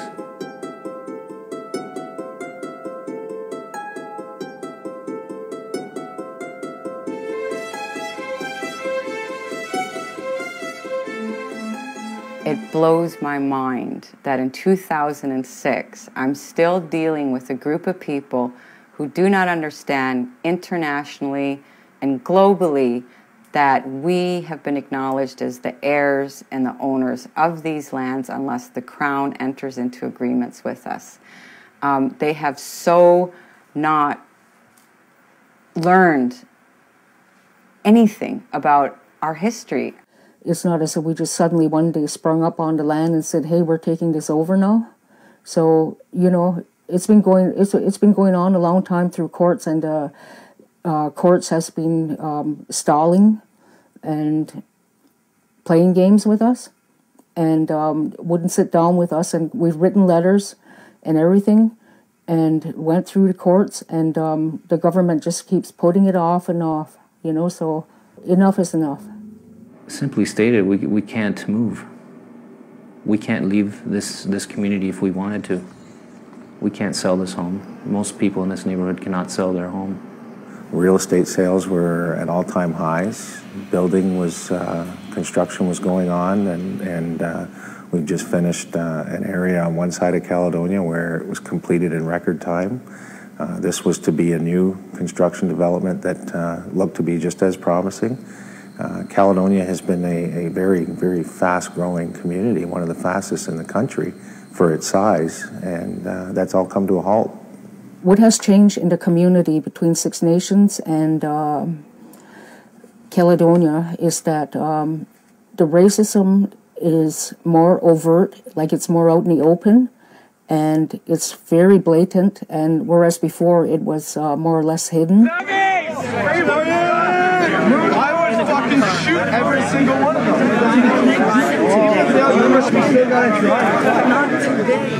This is our tribe. Yeah, this is our white tribe. Yeah, white tribe. White power. Yeah. I've seen people comment from either side, comment on how we're the lesser breed, if you want to call it that, the lesser life form, as silly as that sounds. We're superior, they're superior, back and forth. The one memory I have was there was 5 or 6 fair-haired ladies on the lawn screaming, "You effing Indians, you lazy so-and-sos, get the F off our land and out of our way." It's a terrorist attack, and that's what it is. We're all being held hostage here now. Yep. Like, get real, and go scream at the government, and go scream at your mayor, and go scream at the Henkos for, doing this behind your backs and letting Caledonia pay the price for it. Like, go scream at the appropriate people. We here, on the other hand, have been victimized. As Caledonians, we feel that we have had our lives disrupted, our businesses and our homes devalued, our freedoms to move about are limited by the actions of this group of protesters. In this particular case here with the Native community, There's I'm sure animosity from Canadians living locally who see the Native community in benefiting from different tax advantages. Whether they see the whole picture or understand the whole picture is academic. It's what they see, and perception is always reality. It was an explosive scene last night when hundreds of residents who had gathered for a rally made their way to the barricade, demanding police let them through. One man was arrested. Adding to the fire this morning, Caledonia's mayor made these comments on CBC's morning program about some residents' apparent inability to get to work. Their homes. They don't have monies coming in automatically every month.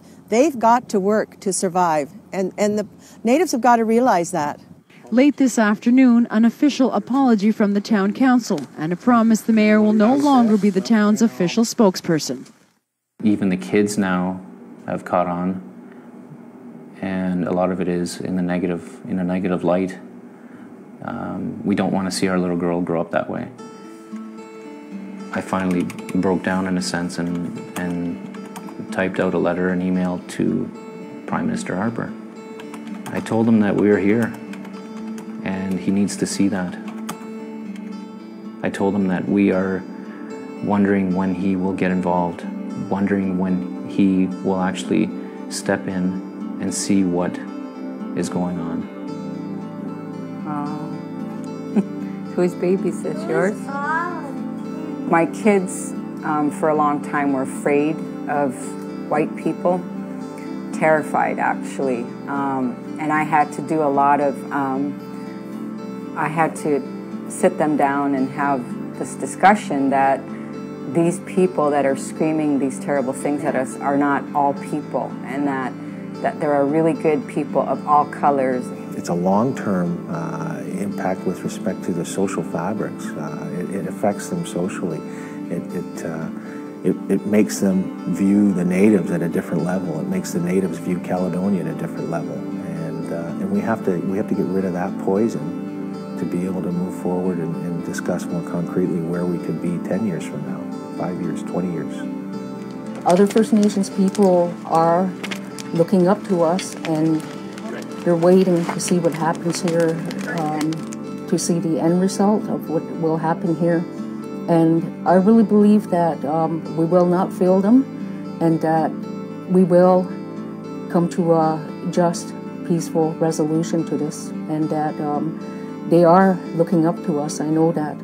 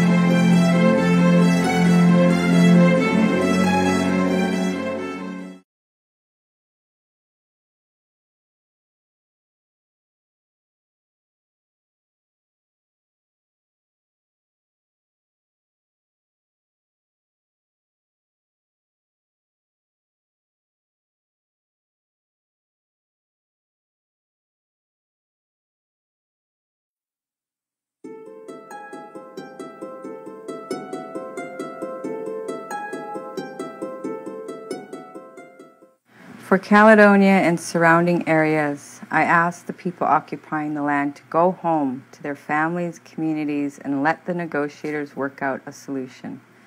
Many of the residents, including our family, know that the occupiers have a message point to make, yet the manner in which it has been put forth has put a strain on the community. Put your efforts in protest towards government sites or offices. For Canada, the federal government needs to put this on top of their agenda. They should have stepped in from the moment this began.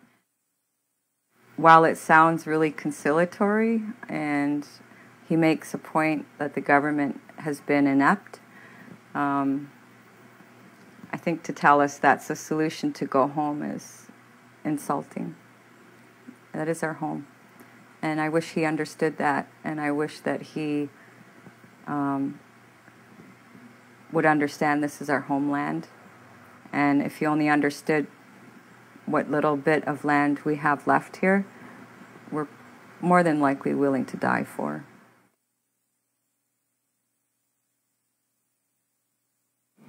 It's not about a land claim, it's about land restitution and giving back what was illegally taken. I think that we need to get away from Indian Act processes that have bound us to certain ideas around Indigenous people and create a new avenue for these claims to be heard in an expedient manner. I think that they have to stop demanding that we extinguish our Aboriginal title in order to receive a comprehensive land claim.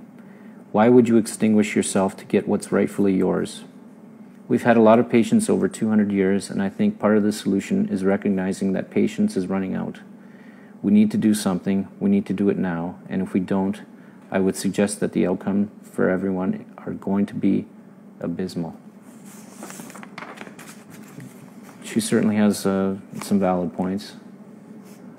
The government, which I've said along, has to step in and do more. People need to realize the importance of these treaties. We're people. We're sharing the same community. We need to live our lives, and we deserve, what we've worked for, what we have, what we've lived for.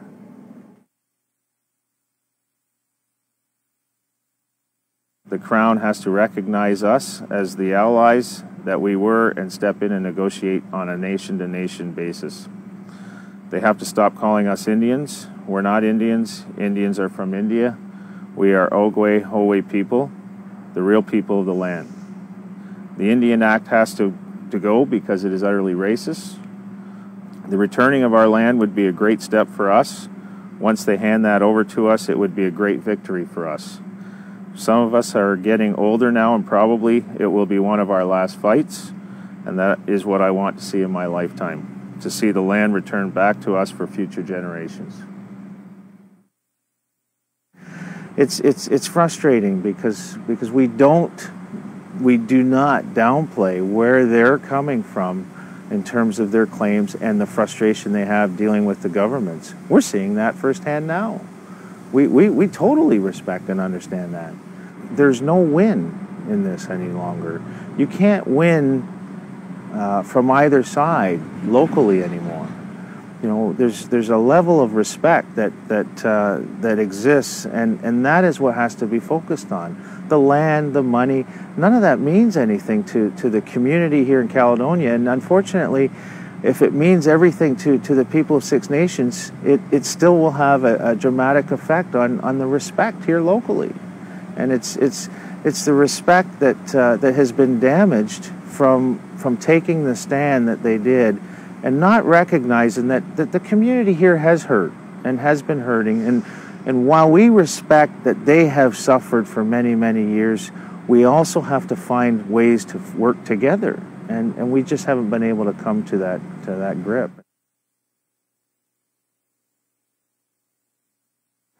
The occupation is more of a short-term issue that needs to be addressed for the benefit of both communities, allowing them to focus on reestablishing relationships. This can only be done through the federal government recognizing the urgency behind all land claims nationally.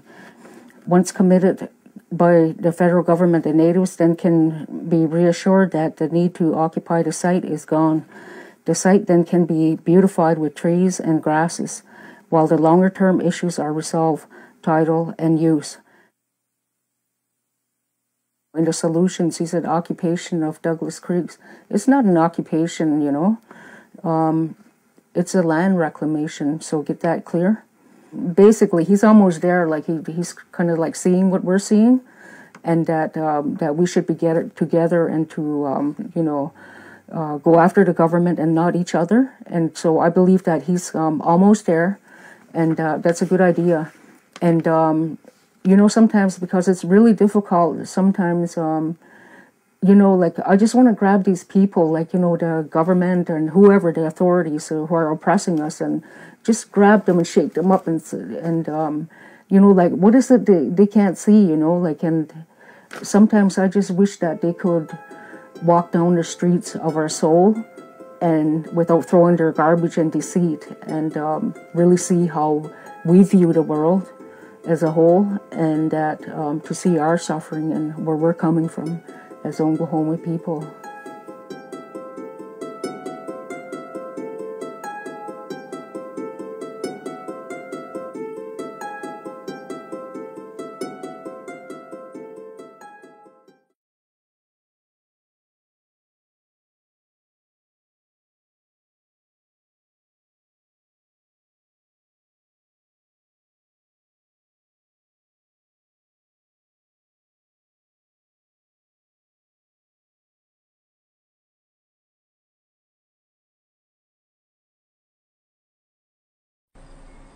Beverly, what needs to be understood about what's happening at the 1492 Land Back Lane camp? Well, what needs to be understood is that this is a historical land claim going back a couple of hundred years that has not been addressed. There's a process that that didn't work with Caledonia. So negotiations had already begun at that time, and they failed because Canada couldn't produce title to the property, not only in Caledonia at the Douglas Estates, and it's also happening here. So that's a very historical concepts, very historical information that the public needs to know, and it would take probably a whole few hours to describe the historical piece itself. Well, let's go to injunctions. More recently, less historic, more recent injunctions were granted on August 7th. What can you tell us about those?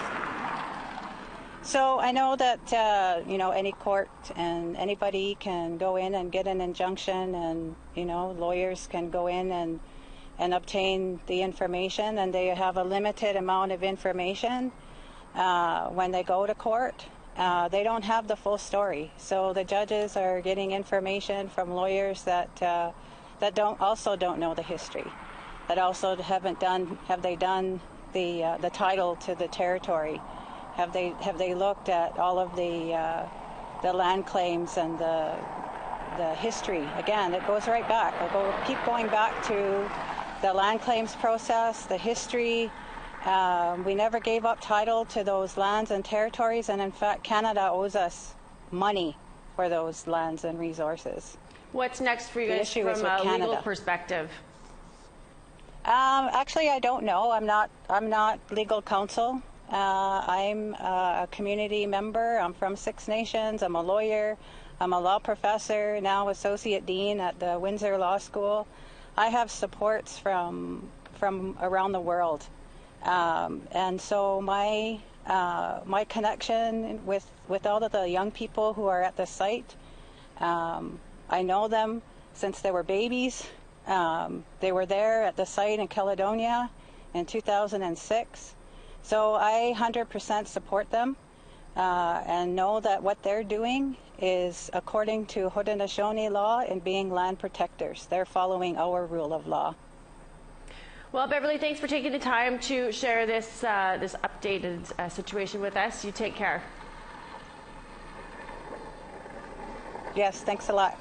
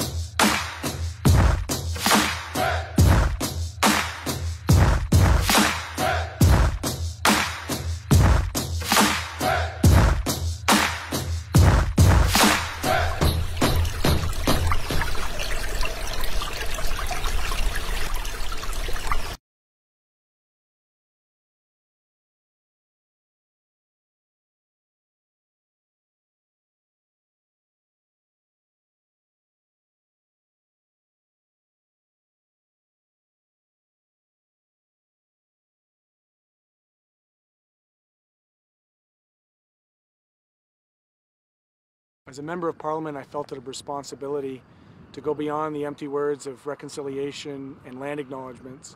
So when I was invited to hear from the peaceful land defenders of this area, of this territory, I thought it was a responsibility that I had as a member of Parliament to hear directly from the people who are reclaiming this territory, to be able to go back into the House of Commons with a better understanding of the issues, not just that affect this community here, but I think that Indigenous people are facing across the country. Mm-hmm. Now, question: what did you have to say to them, to the people here today? It wasn't so much of having something to say as it was to listen, and I think what I observed here clearly was a peaceful encampment of women and elders and land defenders who are carrying out their rights as Haudenosaunee people in these territories, living their laws in a peaceful way, honoring the two-row wampum belt, understanding that we are in different canoes, and when you have governments that cross over, they're going to get the kind of resistance in the defense of these lands. These lands are irreplaceable to these communities, and we've witnessed it going back to 2006, going back to 1906 and beyond that. And I think what is clear is that the use of police as an extension of civil, land claims or land rights is perpetrating and continuing to perpetrate violence against Indigenous people. Rubber bullets, any type of violence that is used is not going to come to an agreement. We've seen it in Wet'suwet'en, we're seeing it here today. We're on the eve of 25 years in Ipperwash. These are not new lessons to learn. So I would like to see that these injunctions stop targeting peaceful protesters, peaceful land defenders who are just carrying out their rights as Haudenosaunee people. What did you hear from them? Like, what was the biggest, concern, or what did you hear that you thought was very important that you need to bring back?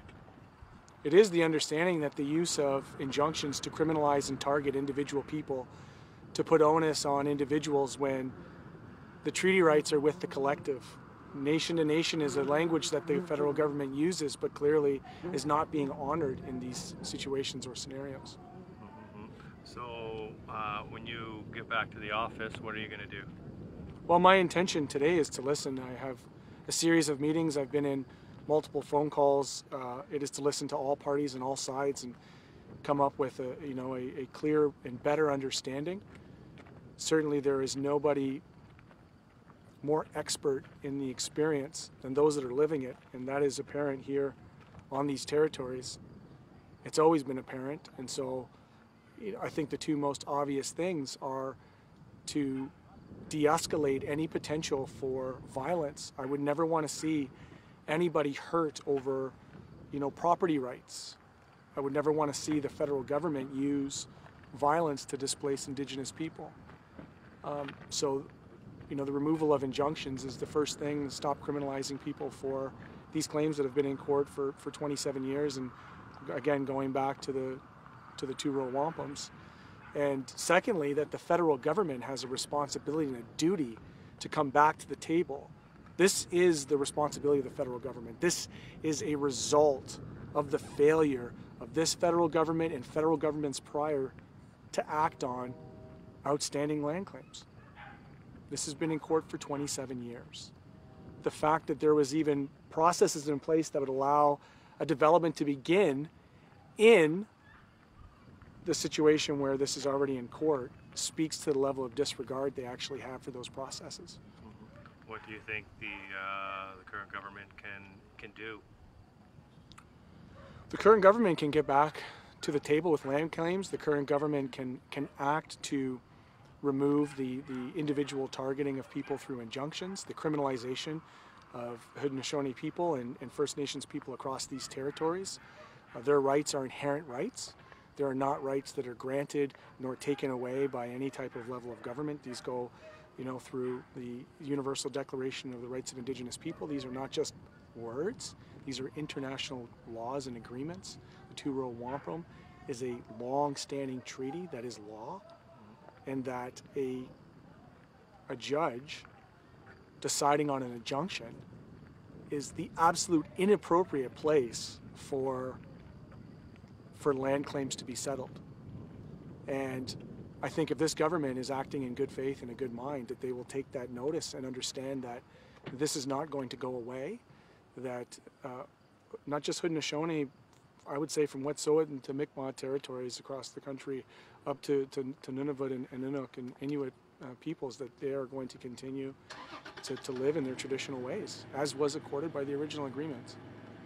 So if I guess NDP was in charge, would you be able to say, remove the police, and what would you do? Would that be possible? What would you do?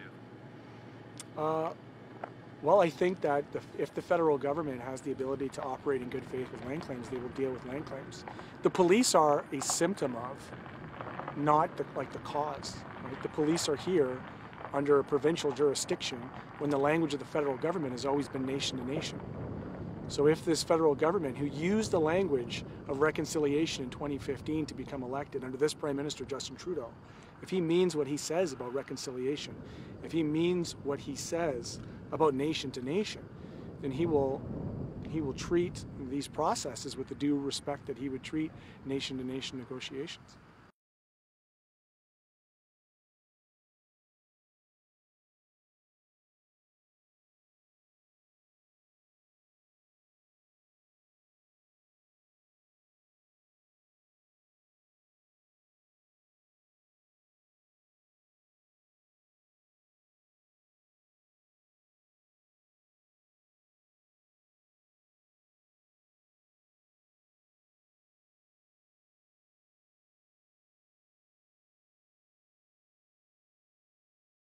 Today in support of the land defenders at 1492 Landback Lane. The Haudenosaunee have lived for thousands of years in the area known today as the Haldimand Tract, and a treaty with the British Crown in 1784 guarantees their entitlement to this land.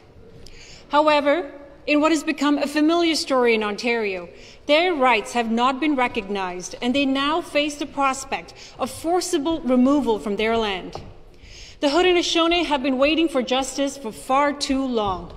They have seen the federal and provincial governments continue to pass the buck, refusing to listen to community while their land is being stolen for unwanted development.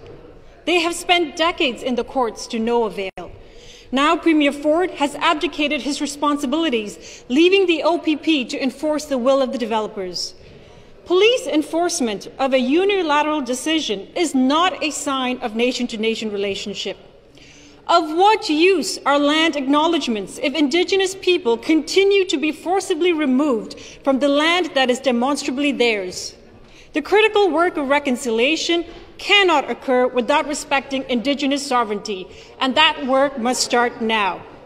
I echo the land defenders at 1492 Landback Lane, as well as the Haudenosaunee Confederacy Chiefs Council and the Six Nations Elected Council in their call for a moratorium on development to allow for a thorough and respectful nation-to-nation negotiation. Thank you.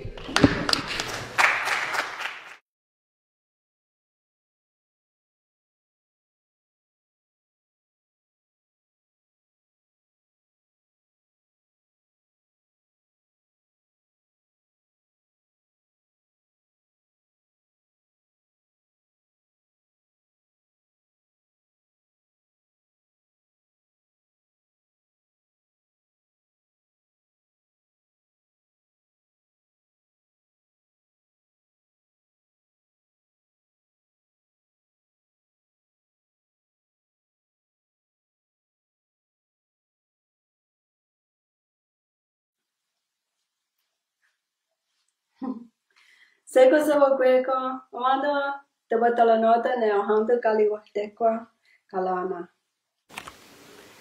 Kwayo yanale, kwayo yanale, kwayo yanale, kwayo yanale. Teatinum valatos neon quesum a. Teatinum valatus ye kenista honja. Teatinum valatus ne oneka sum a.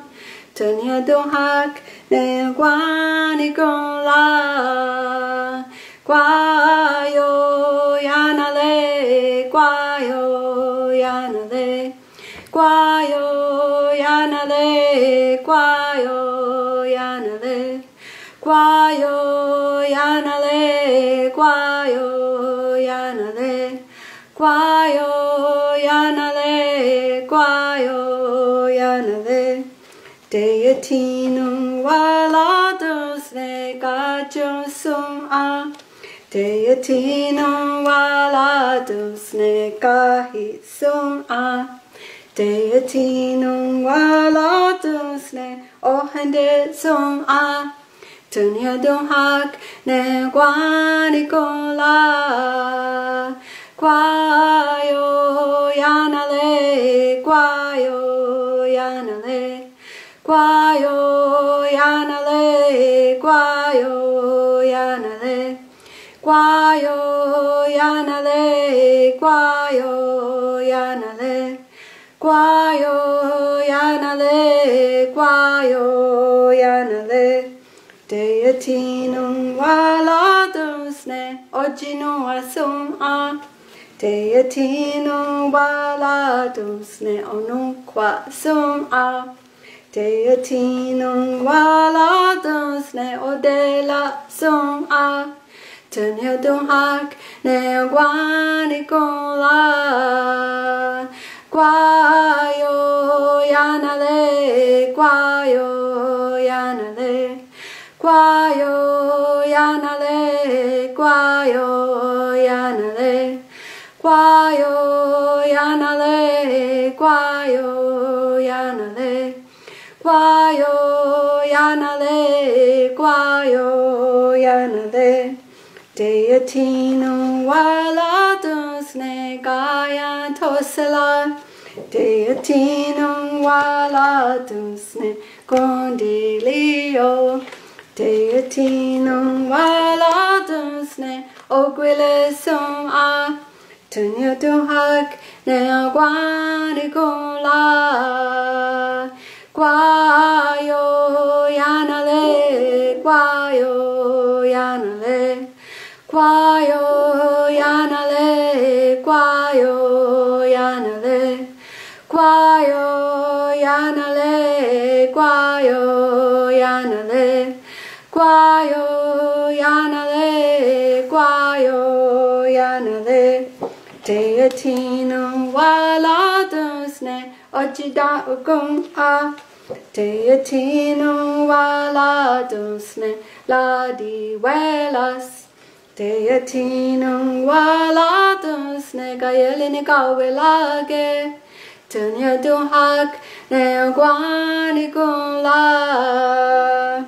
Guayo yanale, guayo yanale, guayo yanale, guayo yanale, guayo yanale, guayo yanale, guayo yanale, guayo yanale. Sungwachi agyo kane kagala akwa. Yeti sota asotane kagala akwa. Deatino wala dosne ojistano kwasum a. Tunya don't hak ne aguani con la.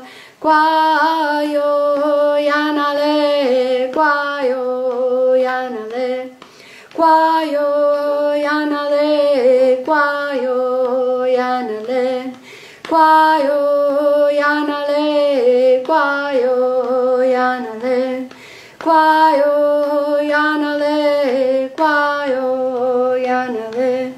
Deatino wala dosne kayelini onquetage.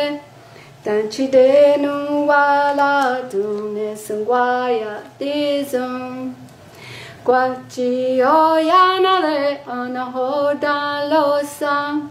Tanya duhak ne guani la. Guayo yanale, guayo yanale, Wayo.